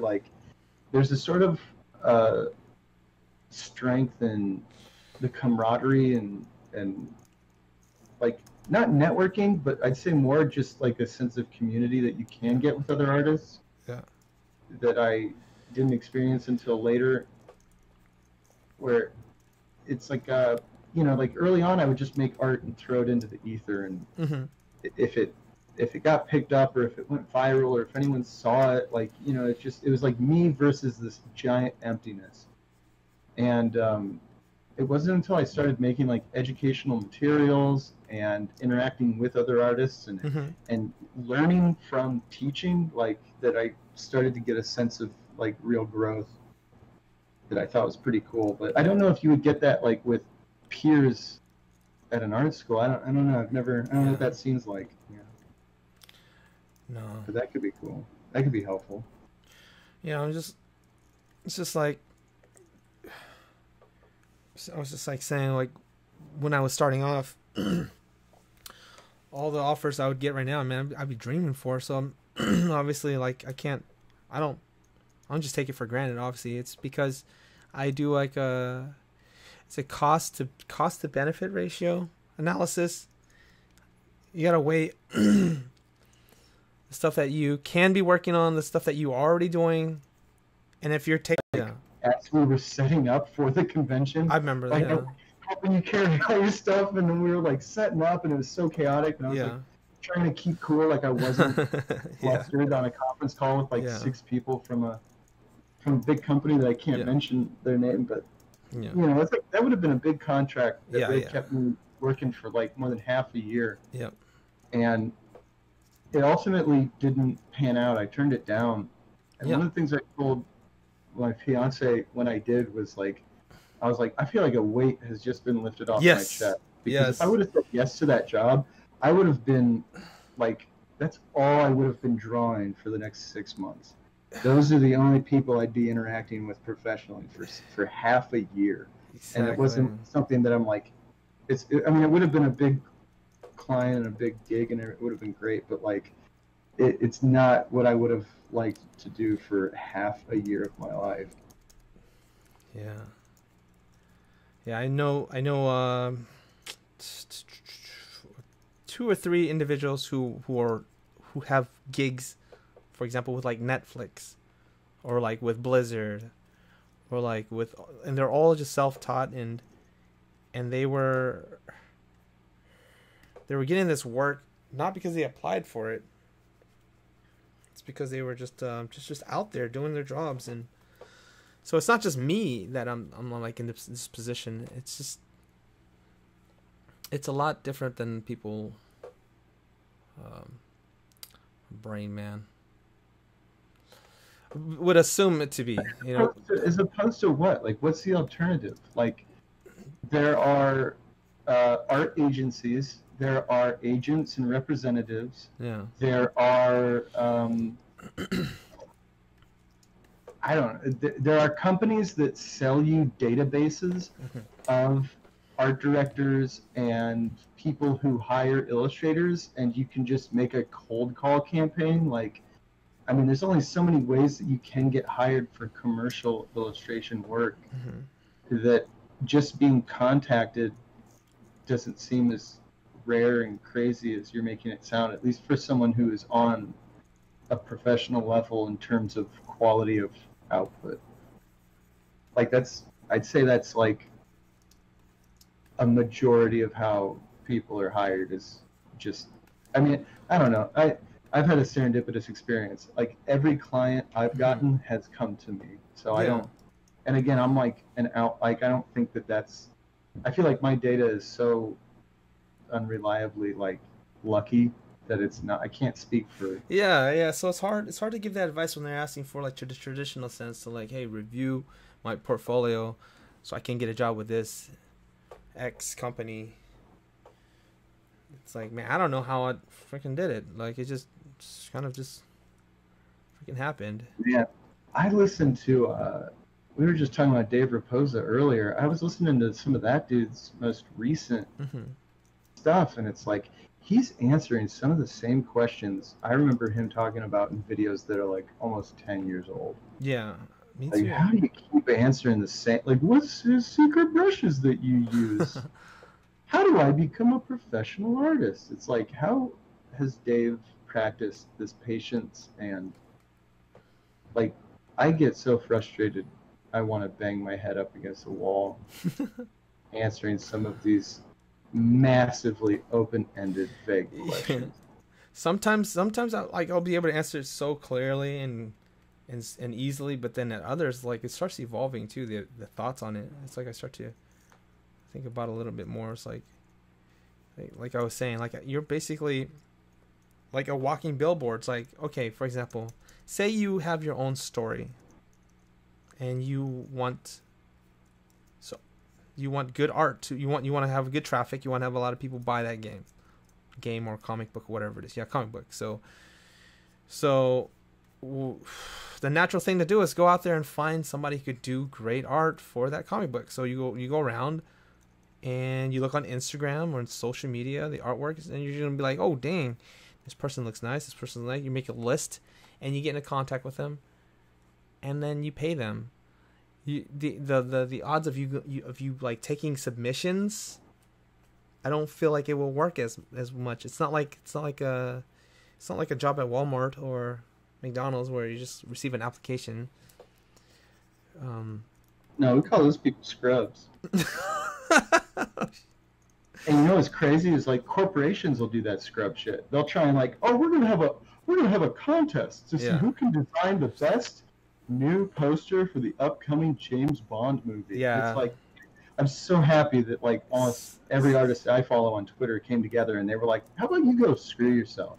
Yeah. Instead of trying to, like, you know, like, take advantage of, especially, and it's usually the young up and coming artists that Yeah. fall for this shit. Like, the desperate people who fall for this. But it's like, you know, it's like holding a contest or taking applications or, like, you know, trying to get something before you pay for it. It's like, fucked up. That's why art directors have a job, dude. Like, it's someone gets paid a salary just to put in the effort and due diligence to research the art and the artists to hire and manage the correct people. Yeah.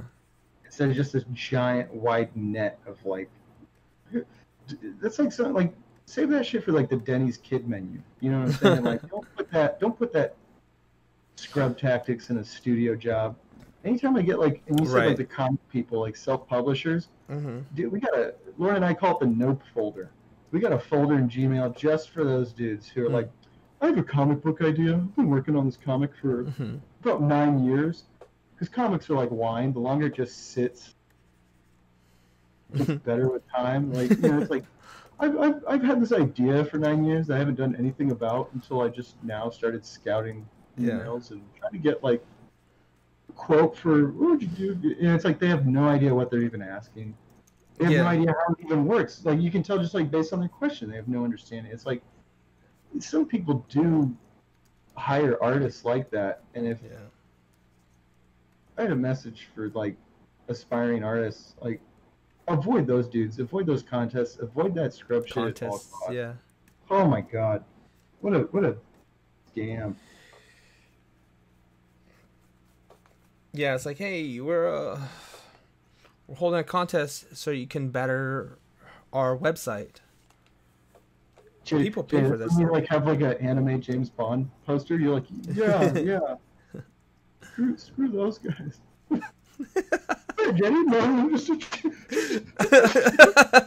sexy anime James Bond poster. I'm just saying, I like James Bond. I mean, it's a personal project. You see the icon move over to it. No, I've done like maybe one or two comments. I'm not sure I understand. Is there something else I can help with? Siri. No one wants you. She's listening. Is that Samsung? That's Samsung, huh? That's Google. No, that's the iPhone, the Siri iPhone. Okay. I've done like I've like there's like a couple competitions for like it's good publicity. Good publicity for like movies on DeviantArt. They would always like do these competitions for like I don't know if they do them now, but back in the day they would just like there's a new movie would come out. It's like, hey, we're holding a competition. We're gonna put out like we're gonna take out submissions and give prizes to the top 3, and then you're gonna be. But it's like when you have like 1,000, 2,000 people producing artwork. You're creating all this. You're generating like advertisement for everything. Like whoever, yeah, because you're gonna have to share. You know, it's either like a vote system or it's some sort of thing where like the artist will have to share and get everyone else to share and use the hashtag. And yeah. I mean, it's brilliant. 2000s. Yeah. I mean, like that shit's kind of over. Right? I at least hope that like people are getting wise to that garbage. Yeah. Like, I don't think a lot of people are doing that anymore. Yeah, right? I got time for I remember I was talking really about like the gallery scene out in California. Like these galleries would do like they work hand in hand with these movie studios, and they'd be like, "Oh, it's this gallery's show celebrating like the one I was in was the Star Trek Into Darkness the art show," and it's it's like, dude, the movie's not even out. You want to get 50 artists together to submit pieces to put together art, and it's like, okay, it's genius. Every artist who chose to do Spock in the volcano suit, like, you know, it was like it's so prominent in the trailer, and then the movie comes out, and it's like that was like 3 seconds in the beginning of the movie, like not visually or culturally significant in any way. Like, you know, the art comes out uninspired. It's like everyone's just sort of doing this dance, this corporate dance. It's like it's all just native advertising for a movie. It's free advertising. That's what it comes down to. Yeah, it's free advertising, and I like I was saying, I've done it for like a couple things. Like I think I did 2 for 2 movies, and then 1 for like Udon Capcom, like fighting girls of the Capcom genre or brand. And I put my heart into them, and I was like, because it's so enticing. The rewards are like, oh, you get the Wacom pad, or you get this and that. You get so many things, and it's so just like, you got a Wacom? Huh? From a client gig? For a competition, at times. No, for for the competition, they will put out these things, but you're going up against like thousands and thousands of other people, and I never won, but I entered them. And it's like the company out there is like, man, we need to hire somebody to make art for this art book. And then somebody steps in and is like, hey, what if we just held a competition and got everybody to do it for free? Like, hey, it's not a bad idea. So it's like really ingenious. If you got a lot of money, just like, you don't even have to pay them. Just be like, hey, I'm holding a competition for the top 20 best Pokemon drawings. Submit your drawings. What we're talking about is so oddly specific to like commercial illustrators in a way that I hope is helpful to like one person here. Yeah. All right, let's change subjects. Let's change it. Man, for real, I'm just like venting at this point. Like, Martial says, "Yeah, son, that conversation happens very well. It's canceled." Canceled. Canceled. Wasted.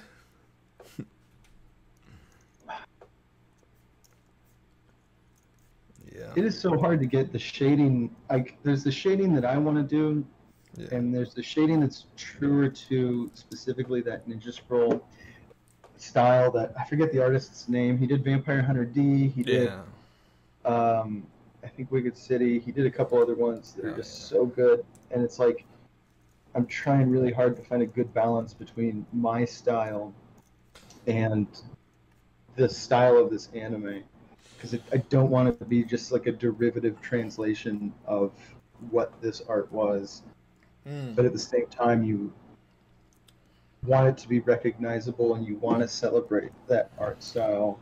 I think it's showing through. It's showing through regardless.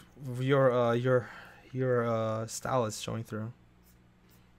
Subconsciously bleeds through, whether you want to or not. It just comes through. Like, it looks like your work. What do you think of that title treatment? Kind of getting a little crazy with I was gonna have, like, you see how the blood streaks are coming down? I wanted those to sort of translate somehow into like bamboo shoots coming up and down, or like I kind of would like the blood streaks and tears to double as something, or to turn. You can do silhouettes of bamboos. I see some in silhouettes in the back there, but you can do the blood streaks as bamboo. But I like the proportion that you have, the amount of blood streaks coming from top. It's a nice balance of thirds. Oh, it's so hard not to go crazy with the blood streaks. This is like the most conservative blood streaks. I don't know about that tile. Man.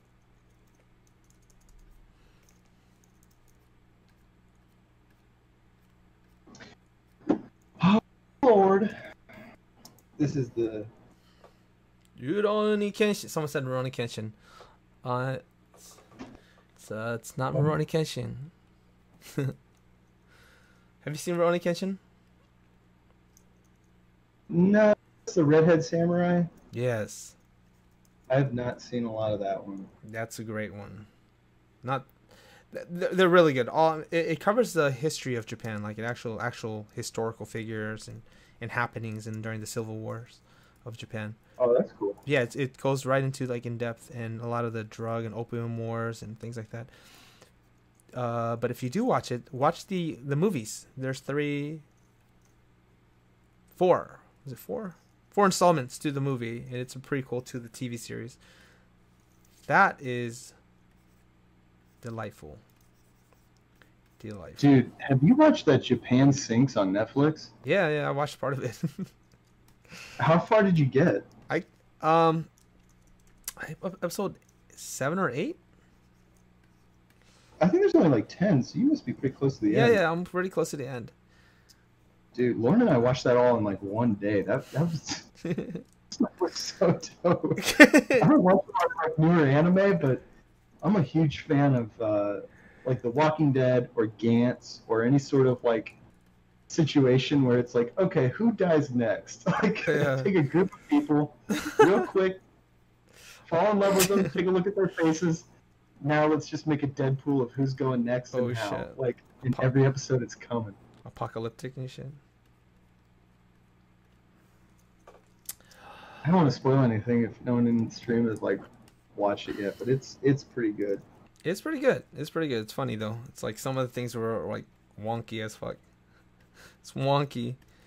It's how I was like, man, they kind of just they kind of 2 episodes where they're at the compound, or I think that was like a cultural thing that we just didn't understand. Like it seemed so bizarre and out of context, but I feel like it might be something in Japan that's not as uncommon.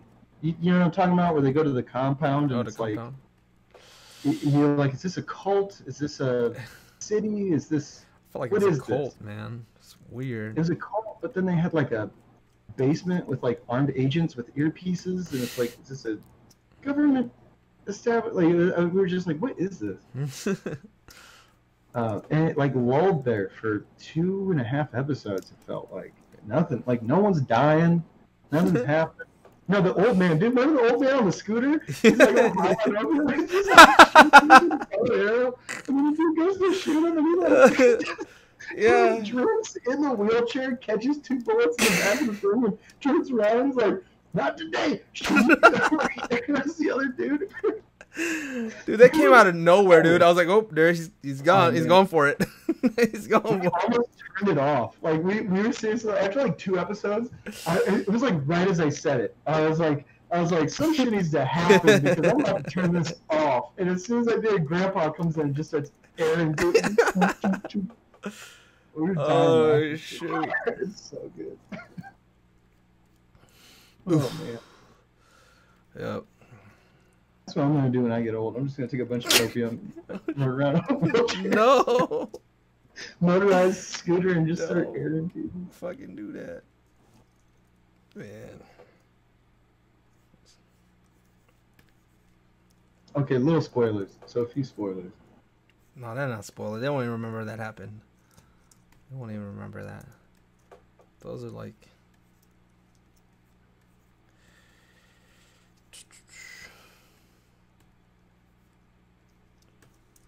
How's it come? Switch over to mine. The more addictive companies make this social media. Let's see that, and I'll just read the latest comment. It's let me see. Probably the craziest drama can be forgotten with people's attention spans, and the attention spans are getting shorter. The more addictive companies make their social media. Yeah, attention span is shrinking. Trying to get that hit of dopamine. Where's my next hit at? Did the are they talking about? Did the creator of that one anime you mentioned earlier? Didn't he get in trouble for something recently? Who? Which one? Who? Who? I Anime. Which creator? The Ronin. What is it? Rurouni Kenshin? Are they talking about? Didn't that creator like catch some heat recently? Oh, I don't think so. I think you're talking about like the Evangelion creator, right? Oh, what'd that dude do now? Tax evasion. What? Some sort of 2 million, 3 million, something like that. He's like, you know, the guy who everybody's waiting. Yeah, everybody's waiting for him to make his next episode while he's over here evading taxes and shit. I'm like, come on, man. He's going through all kinds of legal problems right now. Poor guy. You know, I thought it was crazy. I didn't know that Evangelion wasn't in print here in the States. And then when it came out on Netflix, everyone was like, "Oh, are you excited?" And it was like, "Well, I watch it like every year. I put the series through, and because I've got like that platinum box set." Yeah. But apparently, it's not. That's like $400 on eBay. Like you can't find the you have to like find the old VHS and DVDs of that stuff. Yeah. Yeah, I got like two box sets of that complete. Buying a bunch of those. Loving it. Okay. It was the Kenshin dude. He got busted for child. Whoa. Kenshin creator had CP. In his office, so he went to jail for 2 years. What? Yeah, one of my friends from Japan was telling me something about like an old school manga artist got busted. I was like, huh? What?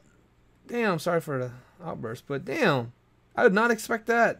Not from the creator of Kenshin. The fuck? That is so random.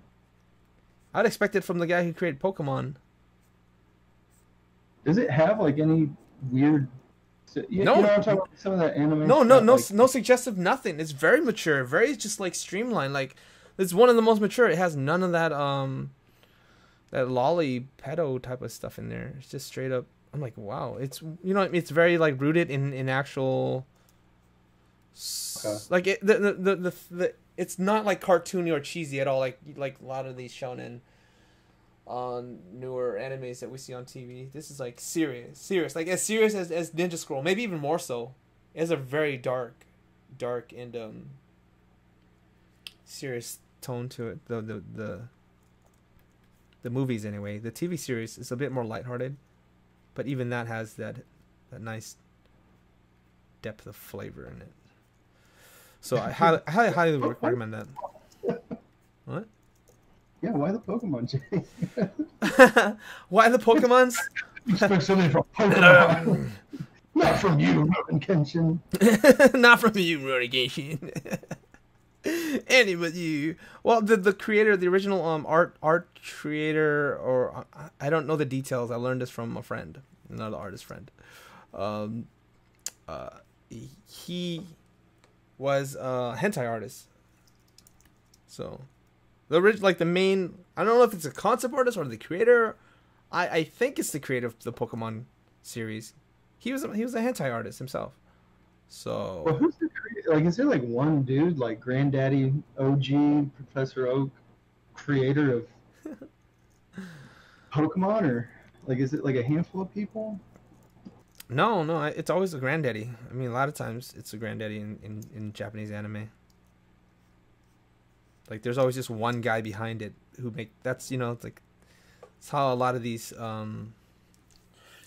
properties get created. They start off with just one manga, or not one manga, but a series of manga to get their start. I wish I could remember the dude. When we were at Dubai Comic Con, one of the guest artists, another one was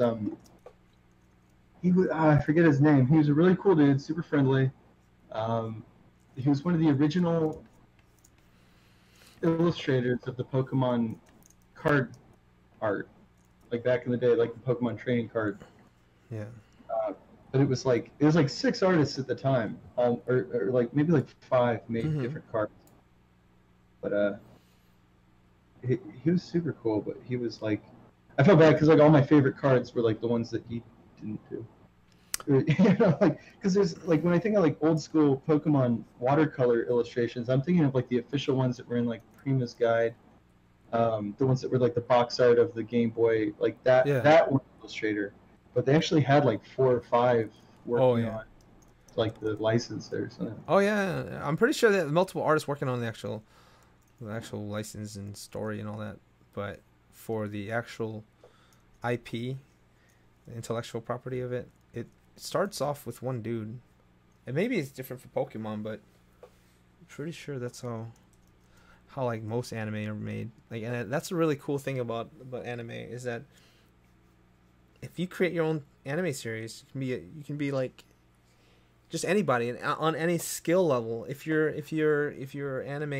manga catches on, then it will eventually become an anime, and then it can become a movie, and then create merchandise, and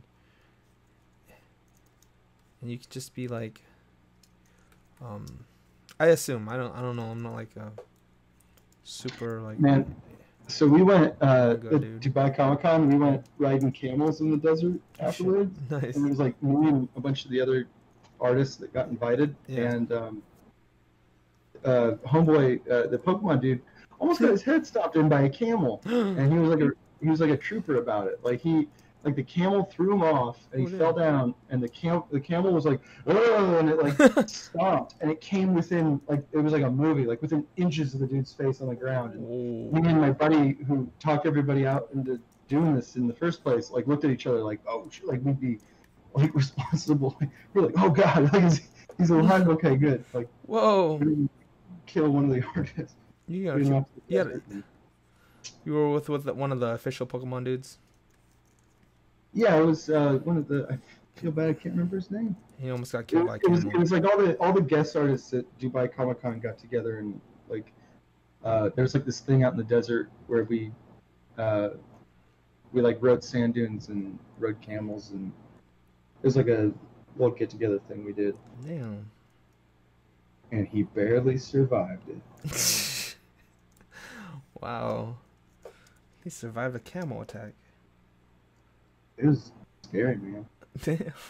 I mean, it doesn't sound like it was. Yeah. Like, I don't even know. Because when I go to Dubai, I'm like, I don't even know. Like, 911's not even a thing out here. Like, what do we.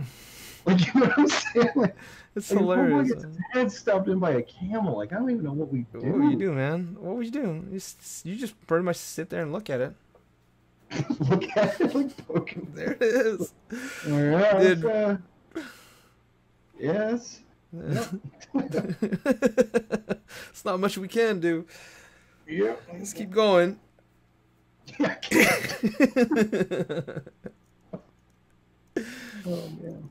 Dude, the adventures of Alex, the kid. You didn't think art life is exciting? You'll never know where it'll take you. I miss it, dude. I feel like that was last year. Last year was all the international conventions. Like, that was the first time I went to the Middle East. Went to Europe. I did Singapore Comic Con, Dubai Comic Con, Thought Bubble out in the UK. And I went to Tokyo like right after Singapore. Like, we did so much traveling, just a month short of the coronavirus that it's like, damn, like that might have been like. That might have. I don't know how this is going to go. Yeah. Like, that might have been. I might have seen the world at the last chance, the last opportunity I ever had. Yes. Yeah. Same here. Like, become banned from every other place in the world. I've never traveled so much in my life as I did in the last year. Never. Like, it was my first time visiting a lot of these states, ever. Did you ever? You never came down to Texas, did you? That was my first time. Yeah, I did. Remember, I did Akon with Lauren. Oh, yeah. It's the weird one. Why didn't I? Was I home? Like, was I somewhere else? Why come I didn't do Akon? You decided not to. You're like, no, there's some stupid shit going on. I don't know. You had a table there. You had one. Well, yeah, Lauren went and worked it for me, but I don't remember why I wasn't there. I don't know. Last year, like, now it's like I would jump at the chance to leave the house. Yeah. But back then I was like, I remember we did like 20 weekends last year and all those international shows, and I almost reached my breaking point. Like I was like, man, I want my life back.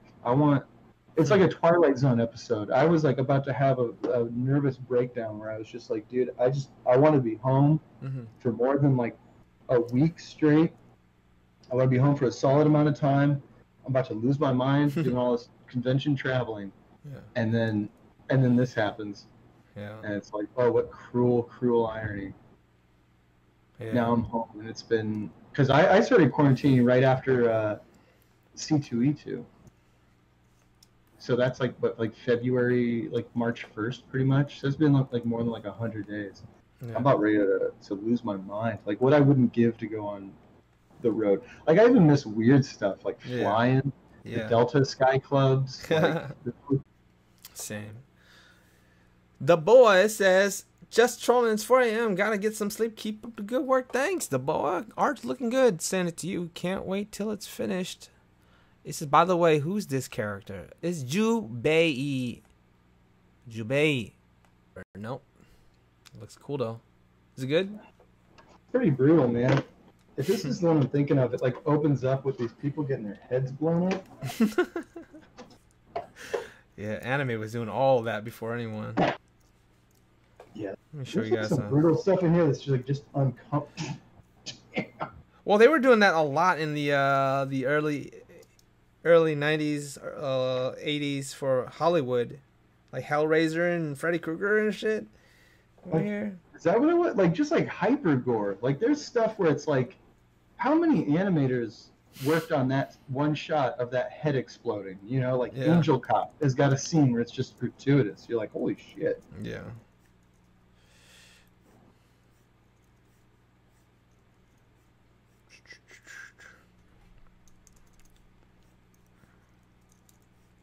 Pretty wild. Pretty well, man. You gotta watch. It starts off that way too with the original Rurouni Kenshin movie. The redheaded samurai dude.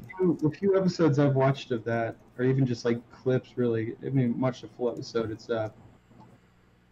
he's kind of doing like the Trigun thing, where he's like super strong, overpowered. Yeah. But does the whole like hand behind the head, like, oh, hey, so serious. No, you're talking about the TV series. I'm talking about the movies. The movies is a complete 180. It's such a dark tone and serious. Oh, okay. Yeah. So that's what I watched first. It's the prequel to the TV series. TV series, yeah, he's very slapstick. He's very lighthearted. He's like, it's like got some story elements that are serious, and all of a sudden, he's like, I'm such a clumsy dude. But you watch the movies and you're like, holy shit, this is rated R. Rated R, not a joke. Check it out. Put on the first like 10 minutes and then you'll see what I'm talking about. You'll be like, oh shit. It captures like the mood and the atmosphere of like old I wouldn't say medieval, Victorian era Japan. Is it Victorian? Yeah, Victorian. The Edo period? Talking about like old school? The Meiji period. So it's when they were trying to become like when they were trying to break away from the imperial shogun. They're trying to move away from royalty to like a republic or a democratic government. And there was just a civil war behind that. It's like people, half of the country, well, I don't know, part of the country was trying to keep Japan ruled by monarchy, trying to keep that monarchy.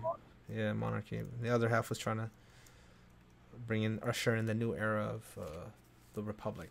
I don't know if it's a republic, but what is it? You have like a government that's ruled by the people, kind of like what we have today, modern Japan. What is that called? I don't know what you call what we have today. Supposedly a democracy. Democracy. There you go, democracy. Yeah. Pretty much a democracy. I Are you thinking of feudalism? Like lords and serfs and... Yeah, that was no. You're right. It's just democracy. They were ushering democracy during this period, and it's the Civil War. It's just before all that was happening. So that's what the time frame is. Dude, just watch it, man. Just watch it. You should put it on tonight and be like, damn, this is crazy. I'm not lying to you, man. I'm not lying to you. You know how like Ninja Scroll is? It's very gory and very actiony.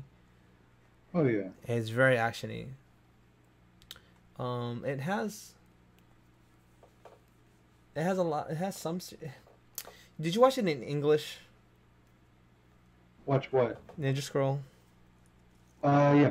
Yeah, it's good too. I actually watched it in English too. It's very good, and it has like a lot of slapstick charm to it too, like comedic moments of Ninja Scroll. But in Kenshin there isn't any. It's very just like it's like a live action. It's just very serious, straight up. There's no ha ha he he's. I'm gonna do a funny move on you. This is it's deeply rooted in the history of Japan, so it's like really serious tone. It's like whatever the anime equivalent of like Morty, like from Rick and Morty. It's like, oh geez, oh god, oh golly. Look at that! He came out of the shower and I got so embarrassed I tripped and fell on a titty. Oh my god! What are you saying? Why are you saying? I don't get it. What? The equivalent of Rick and Morty in anime? Yeah, like every anime, you know when the dude like accidentally falls and trips, or like he like gets budged and he like accidentally grabs onto like a woman's breast. Yeah. And then he lingers and he's like, like for way too long, and then she gets upset. And like cut to a shot of the sky, and oh yeah, like a trapper keeper flies in the air, and she's like, I'll get you. He's like, no. Okay, all right. Like 5 minutes in, and I'm like, I turn it off. Oh my god. Yeah. Parasite Maxim's the only that show is actually one of the more recent ones that I liked, and that was pretty good. But that had one of those moments early on, and I was like this close to turning it off, and I'm glad I didn't, because that turned out to be a pretty that was all there was of that shit, and then it was good. Did you watch that Parasite Maxim? No, I haven't. Parasite what? Parasite. Well, it's based off the manga Parasite, and they called it Parasite Maxim. Parasite's the manga where Parasite. I just watched the series on Netflix. You watched it? You did? Yeah, he does like aliens coming on Earth, and he's just. Yeah, he gets like half inhabited by one, so he has to learn to coexist with it. It becomes like a mutually beneficial relationship. And it's a symbiote. I just love parasite shit, man. Like anything with like parasites. I'm bored. Yeah, I saw that. That's nice. I didn't see the Maxim one though. Well, I think that's what it's called Parasite Maxim. What, the Netflix one? Yeah. I don't know. Netflix, they might just call it Parasite. Did you watch it? The Netflix one? Well, yeah, the Netflix one is the one. It's the... It's like, yeah. That's the one. That's the one, man. Yeah. I just don't know, dude. I might be stuck for the night. Stuck? Stuck working? I don't like this fabric. Like, the simpler it is, the more I like it. Like, I start adding detail, and it's like it's too much. It's not right. It's too much. Too much. I should print the final, just like print this. Like, why do I gotta go reshade all this? It's done, dude. That's done. That's done right there. Pop, pop, pop. So now you gotta redraw it again. Well, I have to reshade it in a format that's gonna work for screen print. Oh, you could do that in Illustrator. No, right here in Photoshop. Yeah.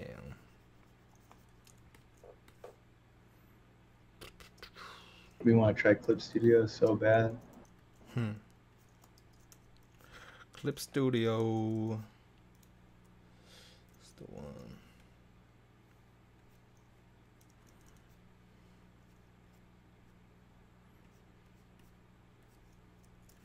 Well, to summarize, basically, what I'm trying to say is, when I was scrambled braining, trying to explain it, is when I ask you, like, hey man, how do you make your portfolio? The question is, man, just get good at drawing. Continue pursuing art, and if somebody likes it, they'll like it.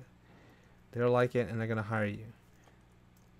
There's so many ways to promote your art nowadays. It's so different from back in the day. Back in the day, they didn't have social media, so it wasn't like it wasn't very easy. Back in my day. Back in my day, you'd have to walk into an office.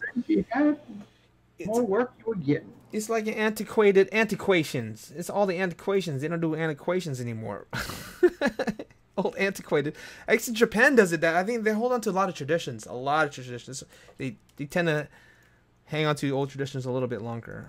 But even though I think they are slightly changing, but the traditional way is you walk into the manga company, you sit down and you sit down with somebody and they review your portfolio and artwork, and they go through it and they tell you what you need to work on, and you go home and you try to improve it and come back, and it's like getting an interview. It's just like, yeah, I feel like Americans are much more adept to the fake it till you make it. Yes. Bullshit. Yeah. Yeah, I have like some Japanese friends coming over. I met them in Anime Expo, and they're explaining to us like, whoa, we made so much money, and then like they explain to me how much they made. I'm like, oh, that's not much considering how much they had to invest flying here and all that stuff. I'm like, whoa, it's like they work so dang hard. So hard, and these are some crazy people. Like, they've done like PlayStation games and stuff, like amazing games. I'm like, dude, you should be like a president of your own company already. Like, I think one of them is like that. But coming over here, like, he gets spoiled. He's like, my God, you mean to tell me they'll spend $20 on one piece of paper? Well, they're not a real print. Like, the conventions there aren't really print sales heavy. Like, they're more interested in commissions and original works. Yeah. Who, in Japan? Yeah. Yeah, that and also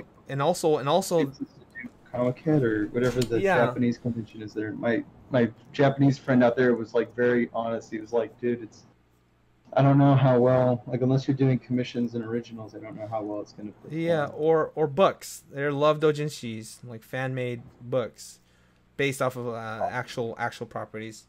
And that's legal over there.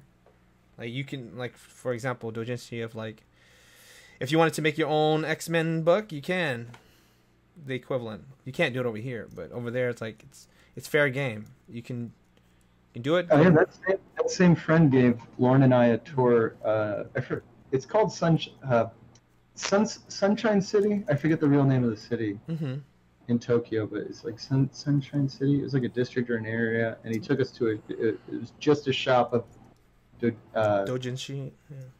It was just a shop of that, and it was pretty incredible because it was funny at first, and then we started noticing there were like glass cases that had old books or old originals by artists who were starting out but are now like big names in that scene, and those were like really expensive pieces of work and like just held in like high regard, like very prestigious artists. And you see that and you're like, oh, it's like fan art, and it's like, well, over there that's more accepted, it's more respected, and it was really interesting to see. But Lauren and I were dying laughing at, like, we were just like going through, like, there were just like rows and rows of this stuff. And it was like, you want a bromance between the dudes in Inception? Here you go. There was like a seller hentai. There was like anything you could think of. You just pull it off the shelf and find it, like, no problem. No problem. You want me to do the splits? No problem.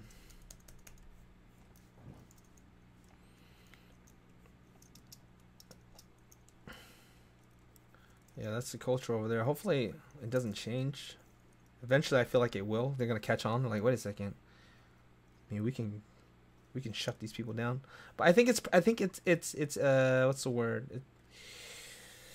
It's encouraged by the actual creators. It's like, man, I work for this company, and I wanna loot it out a bit, but I can't because I'm part of this company. Like, hopefully somebody out there who's good at doing art we'll do it. We'll do the iteration. Respect. Like the people who do it are respectful, and the people that are respectful of the art. Like I think it's a two-way street, and I don't think that a lot of copyright infringement in the States has the same amount of respect. Like, yeah, you know, like we're not talking like bootleg sweatshirts of Bart Simpson, like sold on a street corner. Like, right, mass printing it and all that stuff. Dojinshi or whatever is like, it's from the artist. Amazing art. Like, it's fantastic art. Yeah. True. Excuse me. Move back to you. So we've been going on for about 2 hours, 10 minutes. Making pretty good time. Yeah. Who's this? Who's this character, by the way? The boy asked. Jibbay. That's Jibbay, baby. Dude. Yeah, I was saying Jibbay. He's got like this rugged, quirky, cheesy personality to him.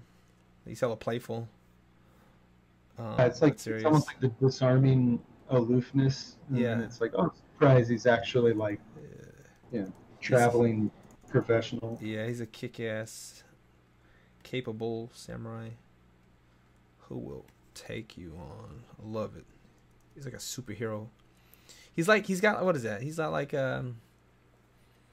got like that Deadpool a Deadpool type of vibe. At times he's comical. He's like his life's in danger and he'll just crack these jokes here and there. Hella cheesy. Yeah, he'll like take a punch, but is that all you got? Yeah. His intestines come out of his mouth in like liquid form. Oh, that wasn't nice. Oh my god. I can do this all day. Yeah, he'll say that. He'll say that. I'll do this all day. That's why you like him. It's not an anime, but do you ever watch the old Lone Wolf and Cub movies? The action movie, I think, a long time ago. The live action one. They just did. Well, there's a bunch of live action ones. There's one that came out here in the States. It's kind of like a collection of all of them put together in like a chopped up sort of collection. But dude, it's this stuff is so good. Yeah. The Criterion Collection just put out a Blu-ray box set that Paul Pope did the box art for, and that's how I found out about it. There's a YouTube video.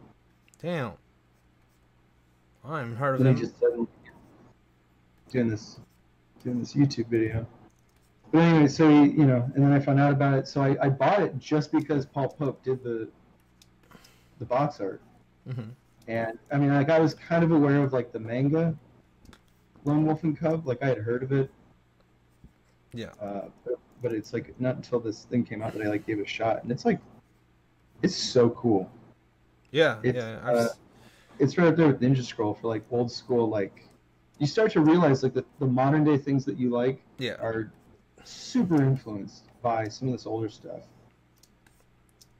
You're like, oh, that's where you get the using the sword to reflect the light in the sun to blind your enemy, or oh, that's where this picked up that, blah, blah. Yep. I've seen a couple of those. It's a pretty popular trope in the Japanese movies and animes where there's like there's an old samurai and there's like an orphan that he has to take over or raise, take care of, take over. Take over. You're mine now, boy. Do you ever watch Jackie Chan's old Drunken Master videos? Yes. It's like stuff like that. Yeah. It's like this is like old school cool. Yeah. Damn, you inking that thing, huh? What's that? I'm like completely redoing the ear inks. Oh.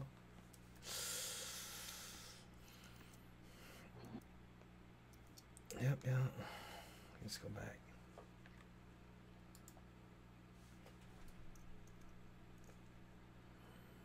Them ear inks in there.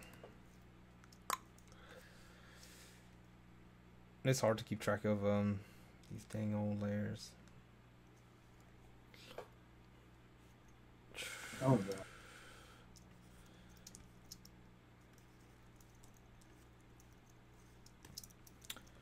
There's this old anime called Kamui. Kamui is a very famous ninja name too. And I got it from like the flea market. Same thing, the little boy cub orphan, and then like the master ninja dude has to take him in and take care of him, watch over him, and he's like growing up with him. Really cool. And I was only like 5 or 6 when I got that, so I got early influence on that ninja samurai world. I was like, whoa, these are ninjas. It's crazy.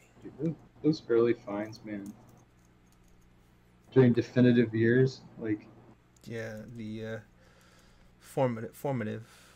There it is. Informative. I'd be like developing Robot Carnival in like a VHS bin at a grocery store when I was like 12 years old. What happened? What was in the bin? You watched Robot Carnival? No. Oh. Robot Carnival is like a old, what do you call it when it's like 10 shorts by 10 different directors? Oh, what's it called? Carnivals? Robot Carnival? Carnival. The theme is robotics. It's like like Love, Death, and Robots on Netflix. Yeah. It's like kind of like that, but it's all old school anime directors. Oh, wow. Like I was in there for a minute. You got that from the grocery store? Yeah, like just randomly at 12 years old from a grocery. I could have picked up anything. Like, you're right. They had VHSs at the grocery store, huh? For renting and stuff. Yeah, like a wire rack bin. It'd just like literally be full of like. I mean, Robot Carnival was in there, but so was like. God knows what, like bad stuff. Just like Western animation, like some like Disney knockoff Bible cartoon bullshit. Like I could have. It was like the luck of the draw, and I got Robot Carnival, and it turned out to be so cool. That's the date. That's work of the devil. It was destined to be. It was destined to be. Damn, you got a good one. Sounds like it. Sounds like you got a good one. Well, that comes down to opportunity. Oh. There you go with opportunity. Like, I put in the practice, but I'm applying it to all of these titles that I love, that I had the opportunity to, see. Yeah. All these older titles that I've done posters for, that I, sell artwork of. Everyone that comes to the booth, they're like, oh, they have the same story. It's like, oh, I just happened to find my older brother made me watch Akira when I was only 13, or Lauren and I call them cool cousin stories, because everyone's got one when they like buy a Cowboy Bebop print, and they're like, oh, I remember Cowboy Bebop was the first anime I ever saw, and I was Toonami, and it's like, yep. Did you call it opportunity or just luck? One and the same, really. Opportunity and luck. Yeah, I'd put those in the same. Because I think you can create opportunity, can't you? You can create your opportunity, like the outcome, like the amount of opportunities you have is created. Like you can have control over it. You can control your environment. You can control your exposure to. Like you can increase your chances for opportunity, but it's like in the same way that you can increase your chances for luck playing cards. Like, you know what I'm saying? Like, you can't control it, but. That's what I'm saying. Watch. You can control the like I was thinking about my position when I didn't do conventions, and then once I started doing it, then the opportunities showed up. Like I started getting hit up by all these people to work on things, and that's more and more opportunities that derives or is born out of it. Out of the first thing was the idea of going, and I wasn't going at all because I'm always hella lazy, until Ross was like, hey man, let's go do it. I want to do it. It sounds fun. I was like, they're all booked. You can't sign up for it. And the only idea of Artist Alley for me was ever Anime Expo. I had no idea, never looked into it, that there were so many other Artist Alleys I was aware of like one more from in San Jose, but that was my scope of understanding. And then that opportunity was always there. See, this is an opportunity. You can go, I can go, anybody can go, as long as you have the money. Some of these places, they'll take anybody to go. So that's what I mean. So that opportunity is a matter of you just taking advantage of it. Once you're there, that opens you to a bunch of other doors. So that's what I'm trying to say is like, would that in effect be in your control, or is that just a matter of luck? Like once you're there, or is it just both? Like I said, I think they're like one and the same. Like you got, like luck is like something that just like happens, or an opportunity happens, but it's like you can increase your chances for luck. Like you can increase your chances for opportunity by, so like you're talking about proximities to opportunities, increasing your chances for said opportunities. Exposing yourself.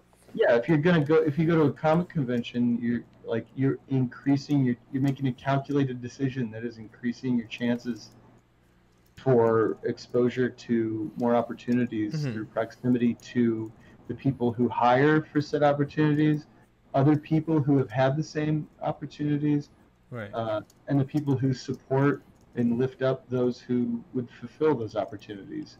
Right. I think art is like one of the greatest equalizers when it comes to like merit or skill-based work. You know, it's like you can't. A lot of cases, you can't BS your way through getting a job. It's like it's right there in front of you. You can be whatever background you are from. The only thing they care about is how well or how good that art is in front of them, how well it will sell the product for whatever they're trying to do. It's not so like subjective. Like, you know, if you were an engineer, it's like there is a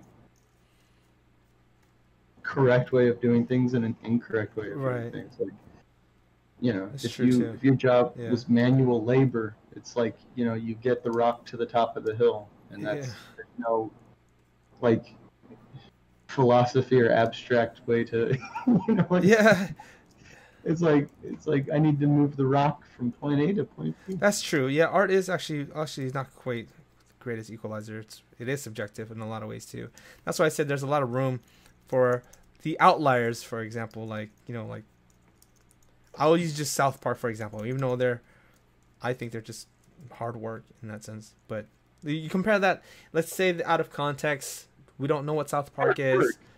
I'm talking about Matt and Trey being the only people in that industry putting out new content a week before the deadline for years. I've only missed one deadline, and that's because of a power outage. There's sheer dedication. Art jokes, but like those are some of the hardest working dudes in that industry. That's what I'm trying to say. I was saying that's what I said. It's like I'm in agreement with that. I'm like, I'm just saying out of context. Let's not say like there's no such thing as South Park other than somebody just drew one of these characters. Like, you know what I mean? Like in this other scenario, it's just they present this South Park character in front of you, and then you look at, let's say, a drawing of like one of our drawings, like just fully rendered illustration, and you're saying like, okay, how are you gonna maximize your profits? Am I gonna take this guy who draws out this cutout person, or am I gonna draw this take this illustrated person? I mean, I would believe the natural tendency is to take the one that's more rendered and obviously fleshed out. But then we fast forward it, and then we look at it now, and those two become like icons, American cultural, historical icons of the modern day era of pop culture. And we wouldn't have never you wouldn't gamble for them. Is what I'm saying, right? Obviously, you'd have like a small outlier. That's who they are. They represent they represent that small outlier.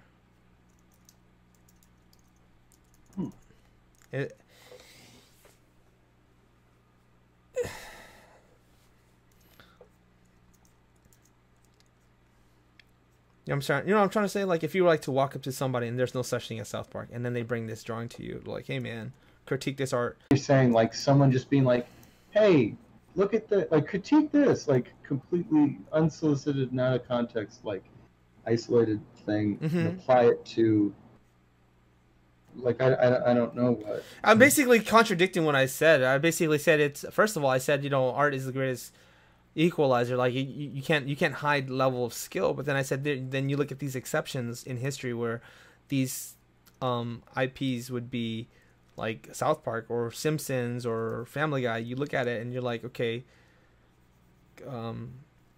isolated, the skill level wouldn't impress very many people, right? Off the bat, you'd be like, oh yeah, this is kind of. Well, when you isolate it, it's no longer animation; it's a singular, like, image. Right. So it, like right there, it fails to be, like, you know. Then it's not in motion. It's not animated. It's just a thing, like a piece of art. Yeah. Are you saying, like, if you went back in time and showed someone like an episode of South Park, like? No, not even an episode. Just literally just a drawing. Like, you're just comparing two drawings at that point. Two pictures.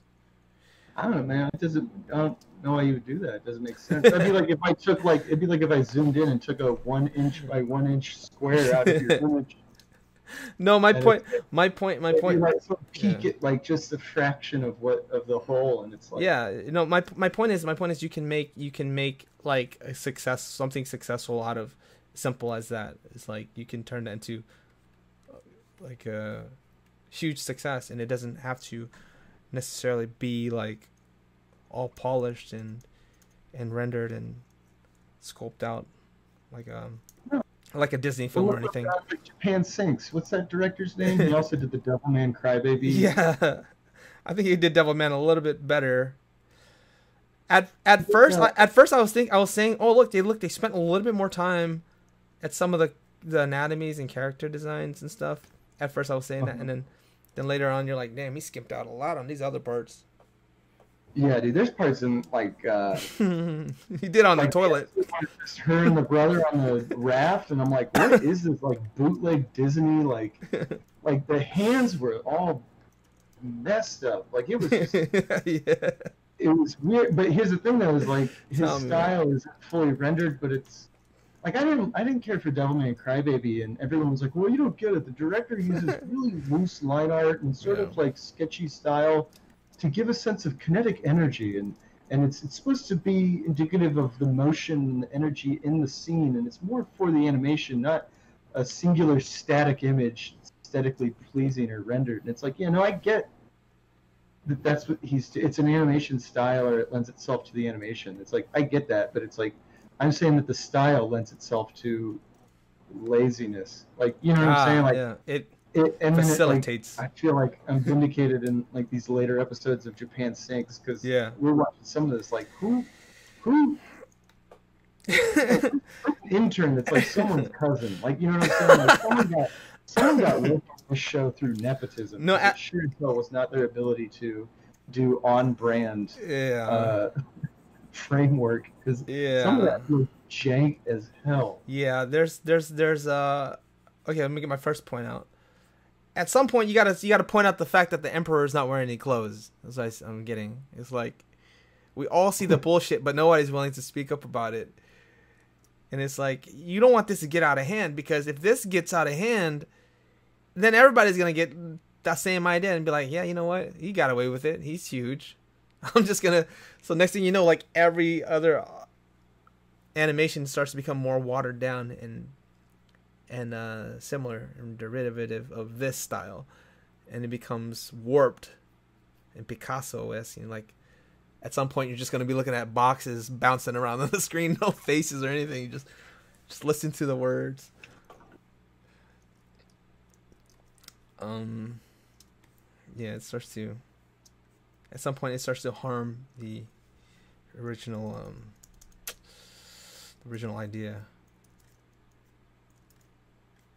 Like, style can only carry you so far. That's what I'm saying. At some point, it's like style versus substance. At some points, it's just gonna turn into laziness. Like, you're just, Fucking lazy. How do I feel about like pixel art video games? It's like you look at some of this shit and it's like, dude, even pixel art back in the day wasn't this bad.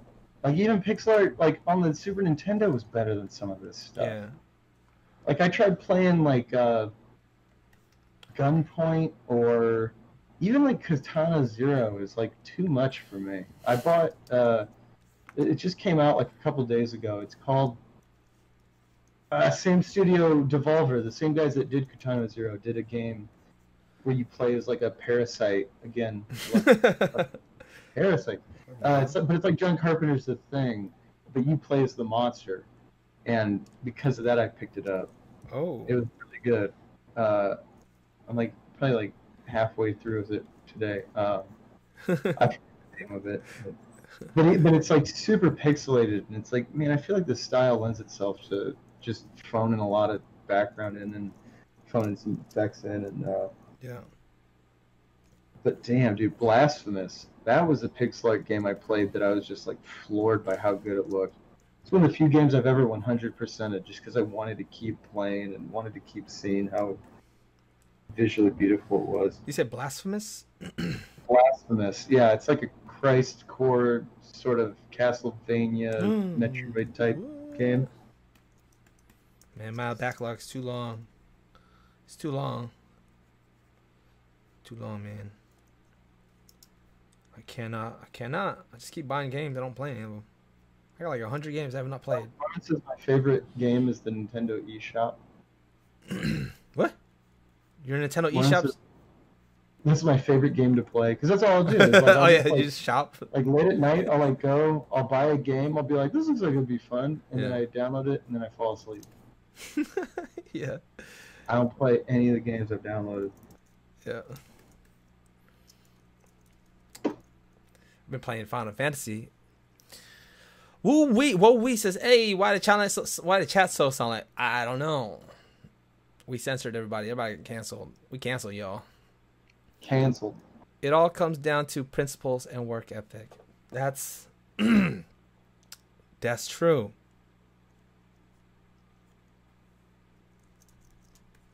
It's all it comes down to is work ethic and principles. And how many colors you use for the skin. Yes. Yes. Also, especially how many brushes you have. Yeah, what are your secret brushes? Yeah. What's your brushes? What's your brushes, man? Hey, let me get some of your brushes, man.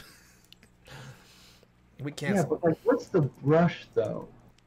Yeah, but like the brush settings. But what's your? What are but what's your brush say, bro? I've worked for 15 different major industry companies. And I was a sponsor of this company and that. But what's your brush though? And then he's like, hey guys, it's a mix of stuff. It's not just one thing, blah blah. And then he like shuts the door, and there's no one around, and he like opens a secret folder, and it's like got like secret brushes, that ABR file, and he's like, yes, no one can know. Traded my soul to a gypsy woman early on. Dude, you gotta do it. And I was gifted these magical brushes that create the artwork here. Somebody make a meme of that. I want to see that. I want to see a picture of that. It's so funny. Secret brushes. Yeah, you start off with a picture of like the really popular artist, really well established, and he's really good, and then the next he's just like hiding his brushes, like no one will ever know. Yeah. Because that's what it comes down to. That and how many colors you use for the skin. The skin, yeah, you get a lot. Very, very important. You got a lot of skin colors.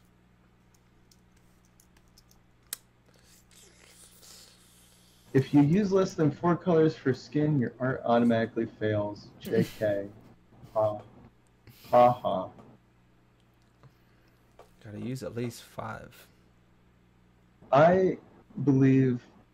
Okay, my personal belief is that art fails for one reason and one reason alone. Huh. It fails to convey conviction to the viewer. What? Is that right?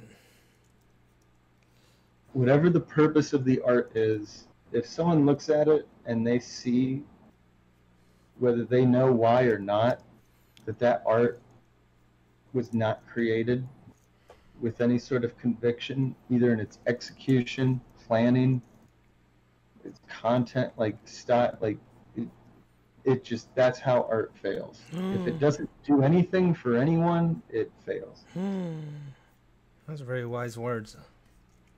I co-sign that.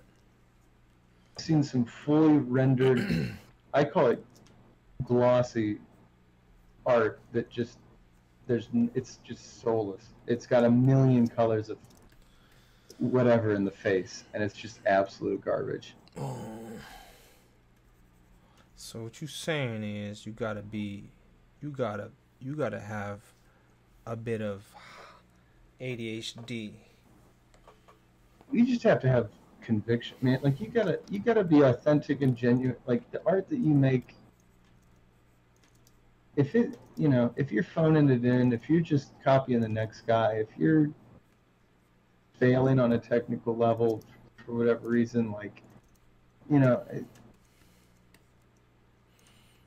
not convicted. You're not convicted. It's like, why are you creating anything? You're not convinced. Why are you even, Yeah, you don't believe in yourself. You don't believe in yourself. You gotta have a certain level. Failing is the first attempts in learning versus soulless. Thanks, Crimsanities, filling us in with these words of wisdom. Keep dropping them lines. Failing is first attempts in learning. Fail often. I feel like Forbes, what is it? That Forbes daily quotes of wisdom, like fortune cookie, like, yeah. Okay.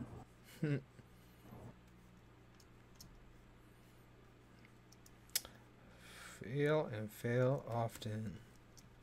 The opportunity of a lifetime means nothing if you don't take advantage of it in the lifetime of that opportunity. What are you saying? I've got a few of those too. Nice. Thank you. I like the part about eating frogs. Oh, eat the frog. Yeah, man. Eat the frog. Eat the frog. That's a beautiful one. I really like that one. Haven't been eating my frogs lately. I've been just like having the dessert. Man, you got a whole list of books you need to start reading, dude. You need to tackle Outliers, Eat That Frog. Berserk. What's another one that helped me? Not really art related, but it's a book called Getting to Yes. Oh, I have that. Yeah, I have that. You? Yeah. There you go.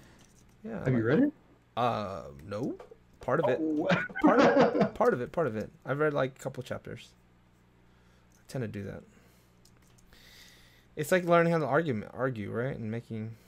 It's successfully negotiate. Yeah, negotiating. Like objective-based negotiations. Yeah. So like if you're going to work with a client or something, it helps you kind of.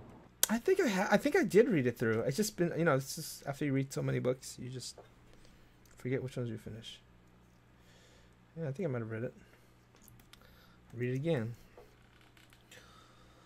Get it to yes. How about we go back to your screen here? It's been on mine for a while. We on for 2 hours and 39 minutes. Man, time just flies at some point. Just swing and swing. I'm on your screen. Should I switch back? I thought people might dig this. I pulled up some really early drafts of the Ninja Scroll. Walk them through it. This is like, God, I feel like I did these like 3 years ago. I did like the thumbnail comps for this poster, and this has been on the back burner for a long time.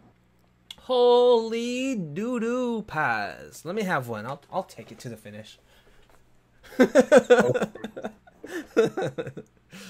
are nice. Goodness. That's all. Yes, this is like the early thumbnail stage where I'll like just do some comps and some ideas. Mm-hmm. And then I'll put it in a folder and I won't touch it for ever. Yep. This was like probably a cool title treatment that I really liked. It's wrong though that the sideways Mm-hmm. shouldn't be sideways. Well, you'll figure it out Kind of like afterwards. that on the skin.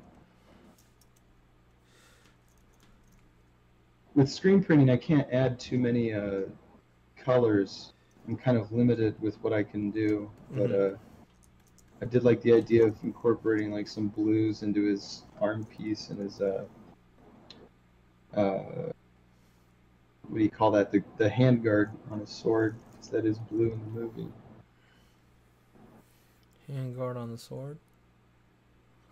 Oh yeah. The other thing is, like with screen printing, every time you add a color to the screen printing process, you increase production costs so much, and like the technical difficulty of getting either like a blend or a trap in is really hard. Like if this was just going to be a matte painting, I could just go wild, but you know, I have to consider the screen printing part of it. Like that Griffith was insane. I think that was like 11 colors, and it was just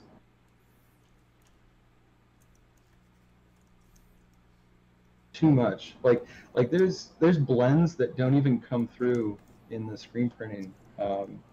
I think, like compared to what you saw digitally and when it actually gets printed. Mm-hmm. That's crazy. Your skin color right now is the same as your drawing. It's like pitch ass red. Oh yeah, because the Cintiq is so big, it's like bouncing back into my face. That's crazy. It's like so great. That's crazy. The blues and the reds, man. It's like you're like a DJ. You might be an art DJ. Yeah. Pretty crazy, man. It's like a little spaceship in here. I might be spent for the night though. I feel like I'm stuck. You stunt for the night? Started on it. I fixed that ear. I really liked it. Kind of played around with some rim highlights on the robe. Yeah. Real lazy fill on the glove, arm. I'm like super crazy about. Still haven't figured out these shades on the face. I like the other one better. It's more subtle, more flat looking. That one's like gradients. Yeah, I like the flatter look there. Yeah, I know, right? Like just the flat. If you do, I think. To the anime style. Let me see. So go back to one layer. I think you have like 2 layers of gradients. That's cool. That's cool. Oh, the actual like gradient fills. Yeah. That one, and then yeah, that starts to round off the character a bit much. Those darks are nice though. Oh, this should continue. Genma!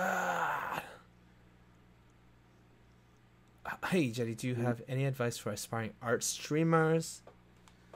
I'm the worst person to ask about streaming. I'll tell you that. Just use OBS. OBS is great. I would suggest that.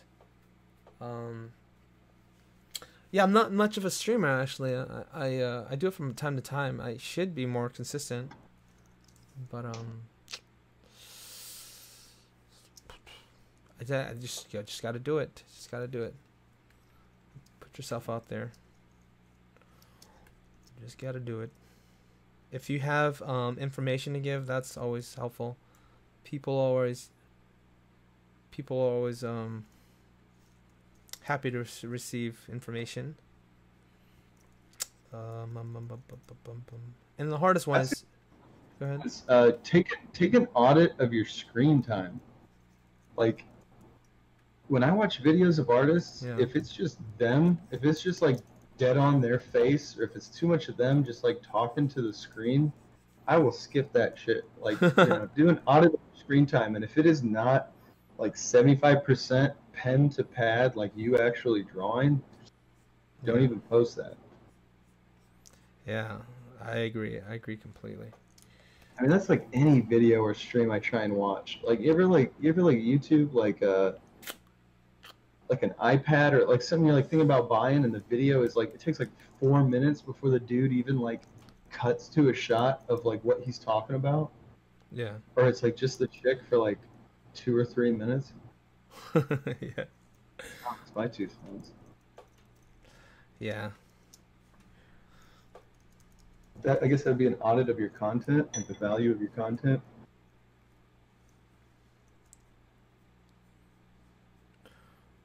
Yeah, I try. I always fail. To keep the topics moving. But if I'm struggling with my drawing, my brain gets all jumbled up, and it sounds like an excuse. But it's like I'm trying to like explain complex information and ideas that I've always thought about while figuring out a drawing. So having a friend with you that you can switch off to and just like talk it out, they can handle the drawing while you talk, or that's one thing if you can get somebody to stream with. Yeah, that helps. Like, I don't know how dudes at conventions can sit at the table and draw. Yeah.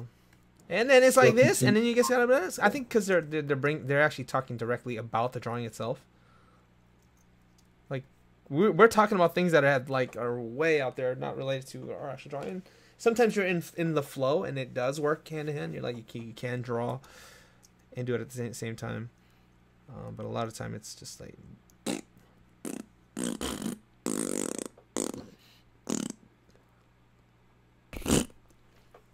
That's streaming with you, buddy. You get me distracted. You're talking about all kinds of crazy stuff. Gotta have a good balance between drawing and talking. Yeah, be sure you can continue work on a piece for hours. I personally can't work for more than 2 hours because I get stuck. I got you. I'm trying to properly structure my stream, so that definitely helps. Thank you so much, guys. Oh, no problem, man. Good luck on them streams. Yeah, I'm just the worst. Just because I'm not like I'm not consistent. I'm not consistent. My streams go on for too long. I know the problems that I have. I stream for too long and all these things. I'm late. That's my bad this time.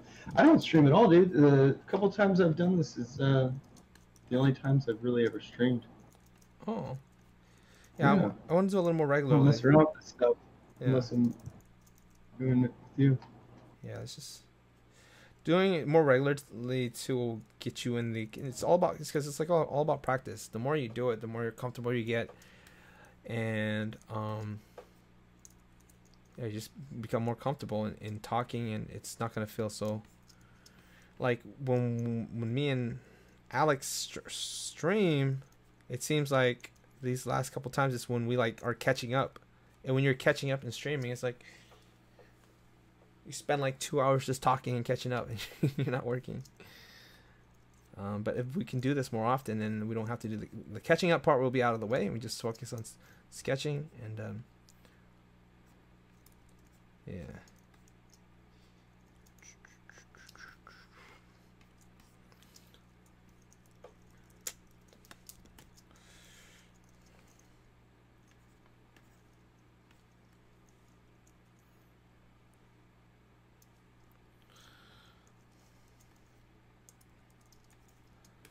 Got here.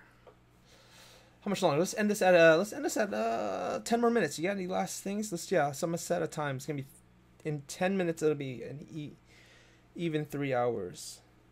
Oh my goodness! I'm like falling asleep, my friend. I can do 10 minutes. Go do 10 more minutes. I can do 10 more minutes. I don't know what I can contribute in terms of what we're talking about. I don't stream at all, so I have no streaming advice. Sometimes, you just bada bop boom pieces. Bada beep boop bop. Continental breakfast. Continental breakfast. Continental breakfast. It is good catching up with you, though, man. I'm glad you hit me up. Hell yeah. Do this. Of course. Quarantining has been like, just.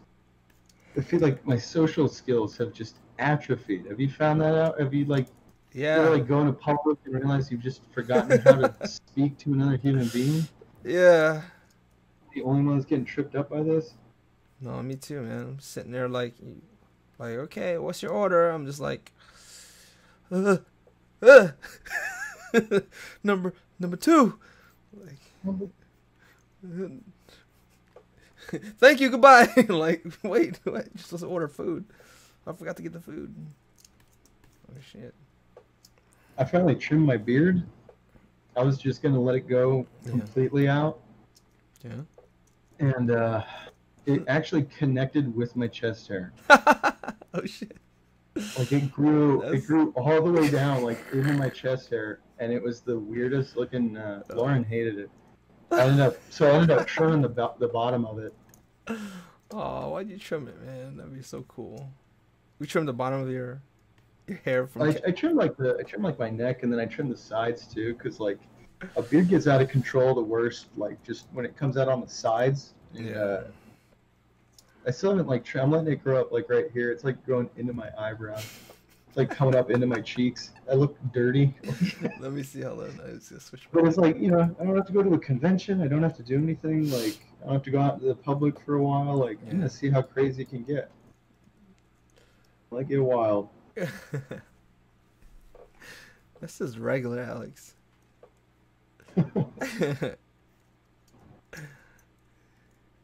Man, your beard must grow fast, huh? Well, I mean, I had it before the deal, but if you don't keep up with it, like trimming it, like it can get pretty crazy. Yeah. But I always used to like buzz my head before a convention. That's what's wild. It's like actually like having hair and stuff. Like this is like crazy. It's all curled up, but like it's nice. It's like hot. It's nice. Be like, Lauren, it's hot. Why is it so hot? It's like, oh, I'm not used to having like 2 pounds of hair on top of my dome. Oh, that's good. Look good. Are you guys staying? Are you guys getting stagnant? What are you guys doing for quarantine? Staying sharp? You mean like just exercising and stuff? Yeah. Yeah. Spiritually, I don't know. Like. Yeah. I've been. However. Yeah, man, we've been good. We just I fell off this last week. I mean, exercise is kind of built into a routine ever since this quarantine. So I was so strong on exercise, man. I was so consistent. This last week, I just turned into a potato because I'm trying to finish this by tomorrow. This is like deadline. I have to finish this and then like 3 ludes. By the way, this and 2 others poses will be included in the Patreon rewards.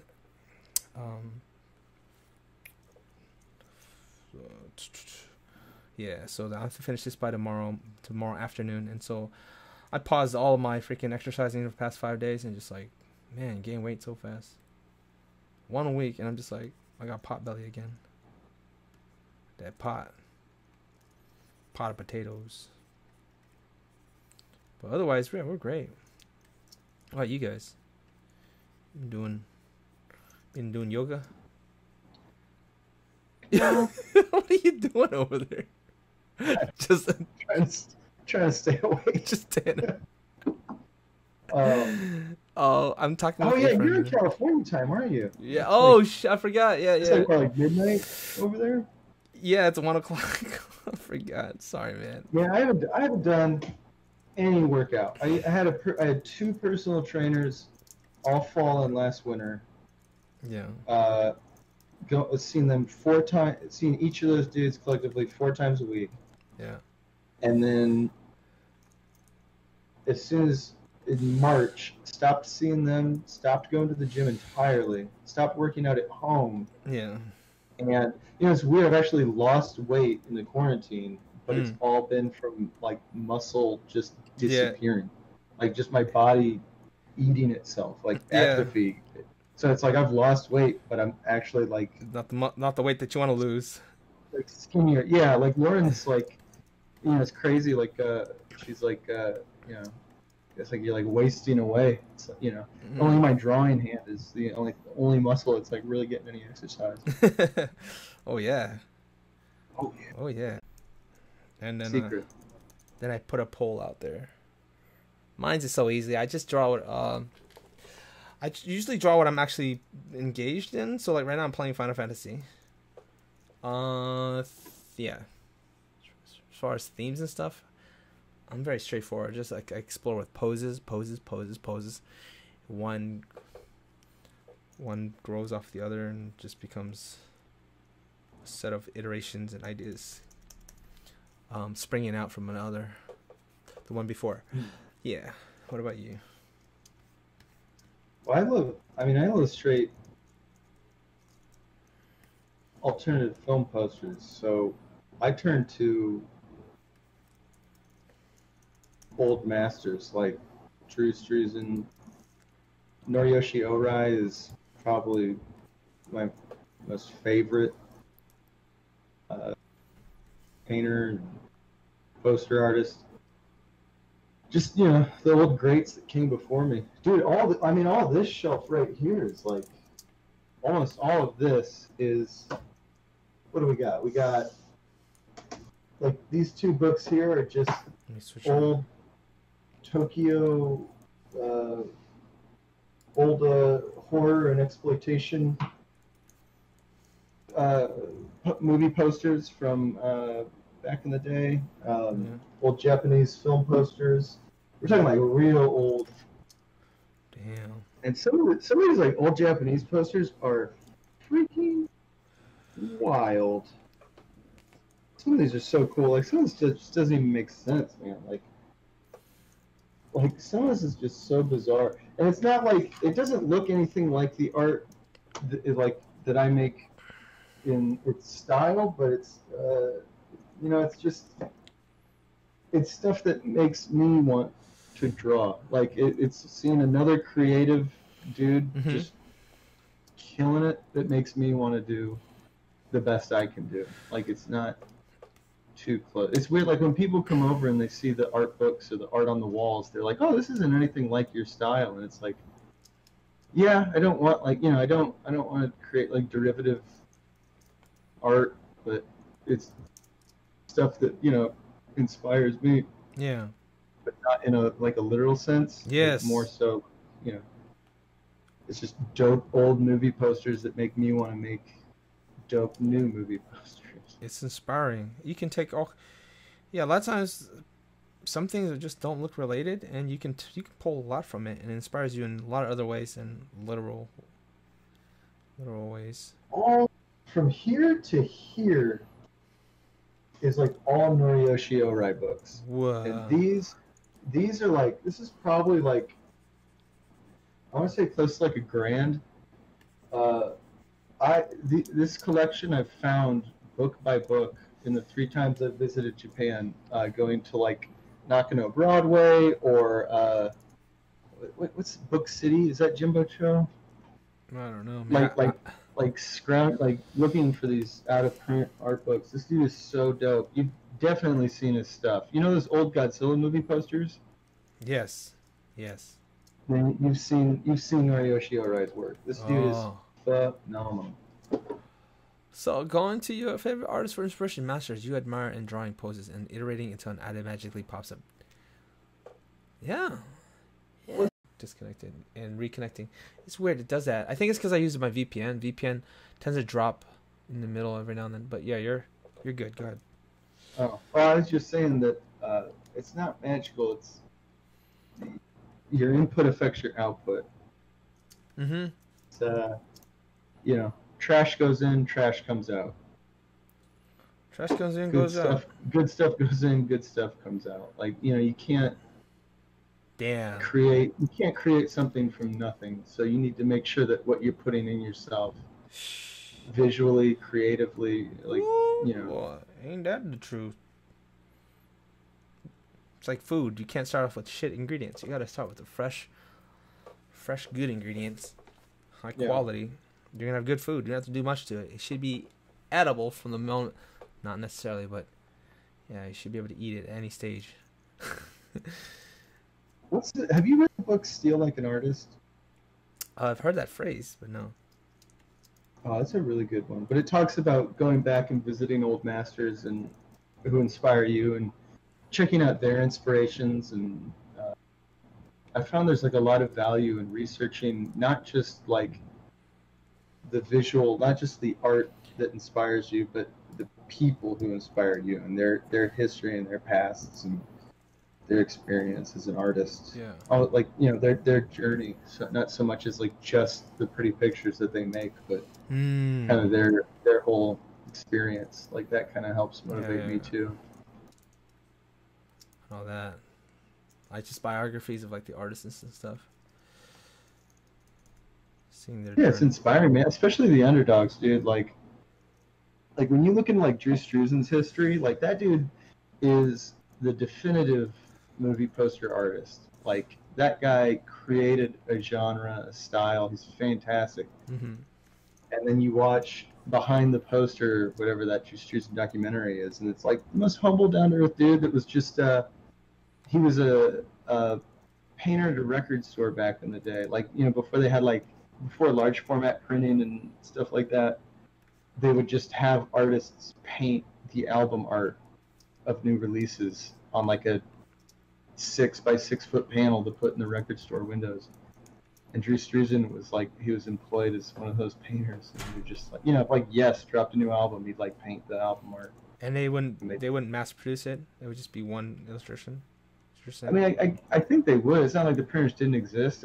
I don't think that like now a record company puts an album out and they will send vinyl banners to whoever the hell wants to sell them. You know, it was like, I guess the printing industry was more affordable or accessible. I don't know, but all I know is there used to be like a whole scene of, you know, painters that would be employed for signage, and he was one of them. I mean, that dude went from nothing to just super hard work, great work. Mm-hmm. And what's his you name? know, like an underdog story. Like that stuff it's not just the pictures. It's like the journey really motivates me. What's his name again? Drew Struzan. He did like the Back to the Future posters, the Indiana Jones posters, the Harry Potter posters, the Star Wars triptychs. Oh, that's him. Oh, yeah, of course you know who he is. Large spoons, swagapino. Swagapino. Swagapino. Swagapino. Swagapino. Mr. Yacarino. Mr. Swagapino. Mr. Yacarino. Yacarino. Okay. Yeah, I think we should end this now. I don't really have anything else. I just keep working on this here. I want to keep going. I do. I have other thoughts and stuff, but it's getting to that late night point where you ever like do more damage than good to a piece of art. Like the more tired you get, you just refuse to press save and close. And you just start messing with stuff, and you like wake up with a fresh eye the next morning, and you like look at like, what did I do? Yeah, you're just like you're drunk and stupid the whole time working on this. Oh yeah, just like running on fumes. How the hell I get in this stage over here? Yeah. But what I was gonna say, actually, the last thing I was gonna say was no, we can say it for another time. It's fine. It's fine. Secret. It was the secret. The secret's everything. You know what? Next time on Dragon Ball Z. Next time on Dragon Ball Z. Yeah. Like, thank you. Jetty explains his secret brush settings. Will Alex stop angry man ranting? Oh shoot! Find out next time. I'm just sitting here charging up. Yeah. Photoshop. They hella cheat on you because like Goku would start like you charging up. You watch Dragon Ball Z? Oh, of course. The Z sagas. Yeah, you talking about like Cell. Yeah. Blue. Oh yeah. I think we talked to him. Yeah, he would psych you out. He would go up one gear. He would like, oh shit, he's getting stronger. And then it'll go back down to like gear 2. Like, that's not fair. You were already at number 8. And he started I did a poster for the Cell Game Saga. I don't think you've seen it. Really? It's not on my website. It's not my strongest piece. I did it for a 2-man show I had at a gallery like 4 years ago. Shoot. Why don't you? Yeah, it's like Cell dudes and stuff. It's not great. Like, you want to talk about like doing an anime poster and differentiating your style from the source material without being derivative. Like, that one I felt like was not a good enough job, like being my own voice, like my own visual voice, that I don't even put it on my website. All right, I'll show it to you. I'll let you take a look. Eventually, but let's end the stream for now. Thanks you guys, all of you guys who stuck around to the very end. This crazy drunken stupor of a stream, even though we weren't drunken. Thanks Alex for helping me with this stream. And Please. Have me on. Yeah, man. Let them know where they can find you. What's a good place to find you? That kid? ThatKidWhoDraws.com. Yep.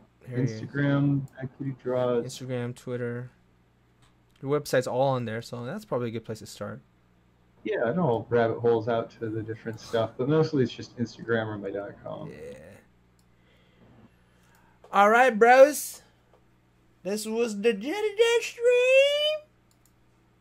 Oh, look at the little baby. The Jetty stream. There you go. Yeah. Okay. Catch you guys later. Take care. Peace. Have fun, children. I'm gonna put this music on when we have a little chat with that kid over here. Take care, you guys. Bada bat boom. That